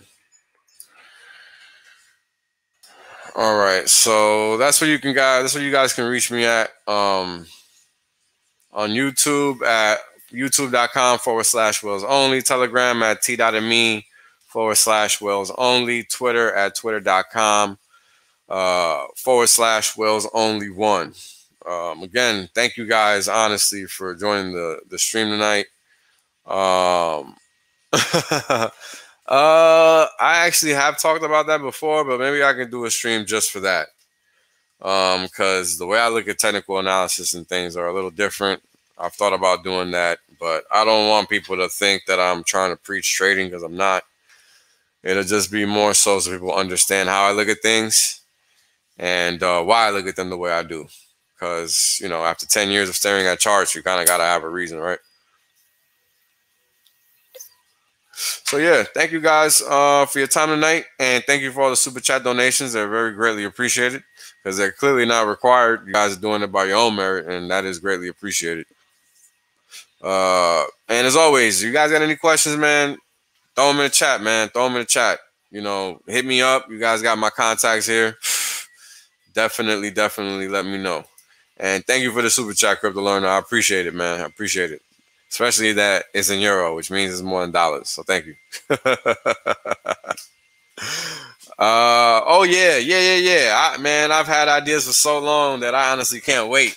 I can't wait because it's gonna be great.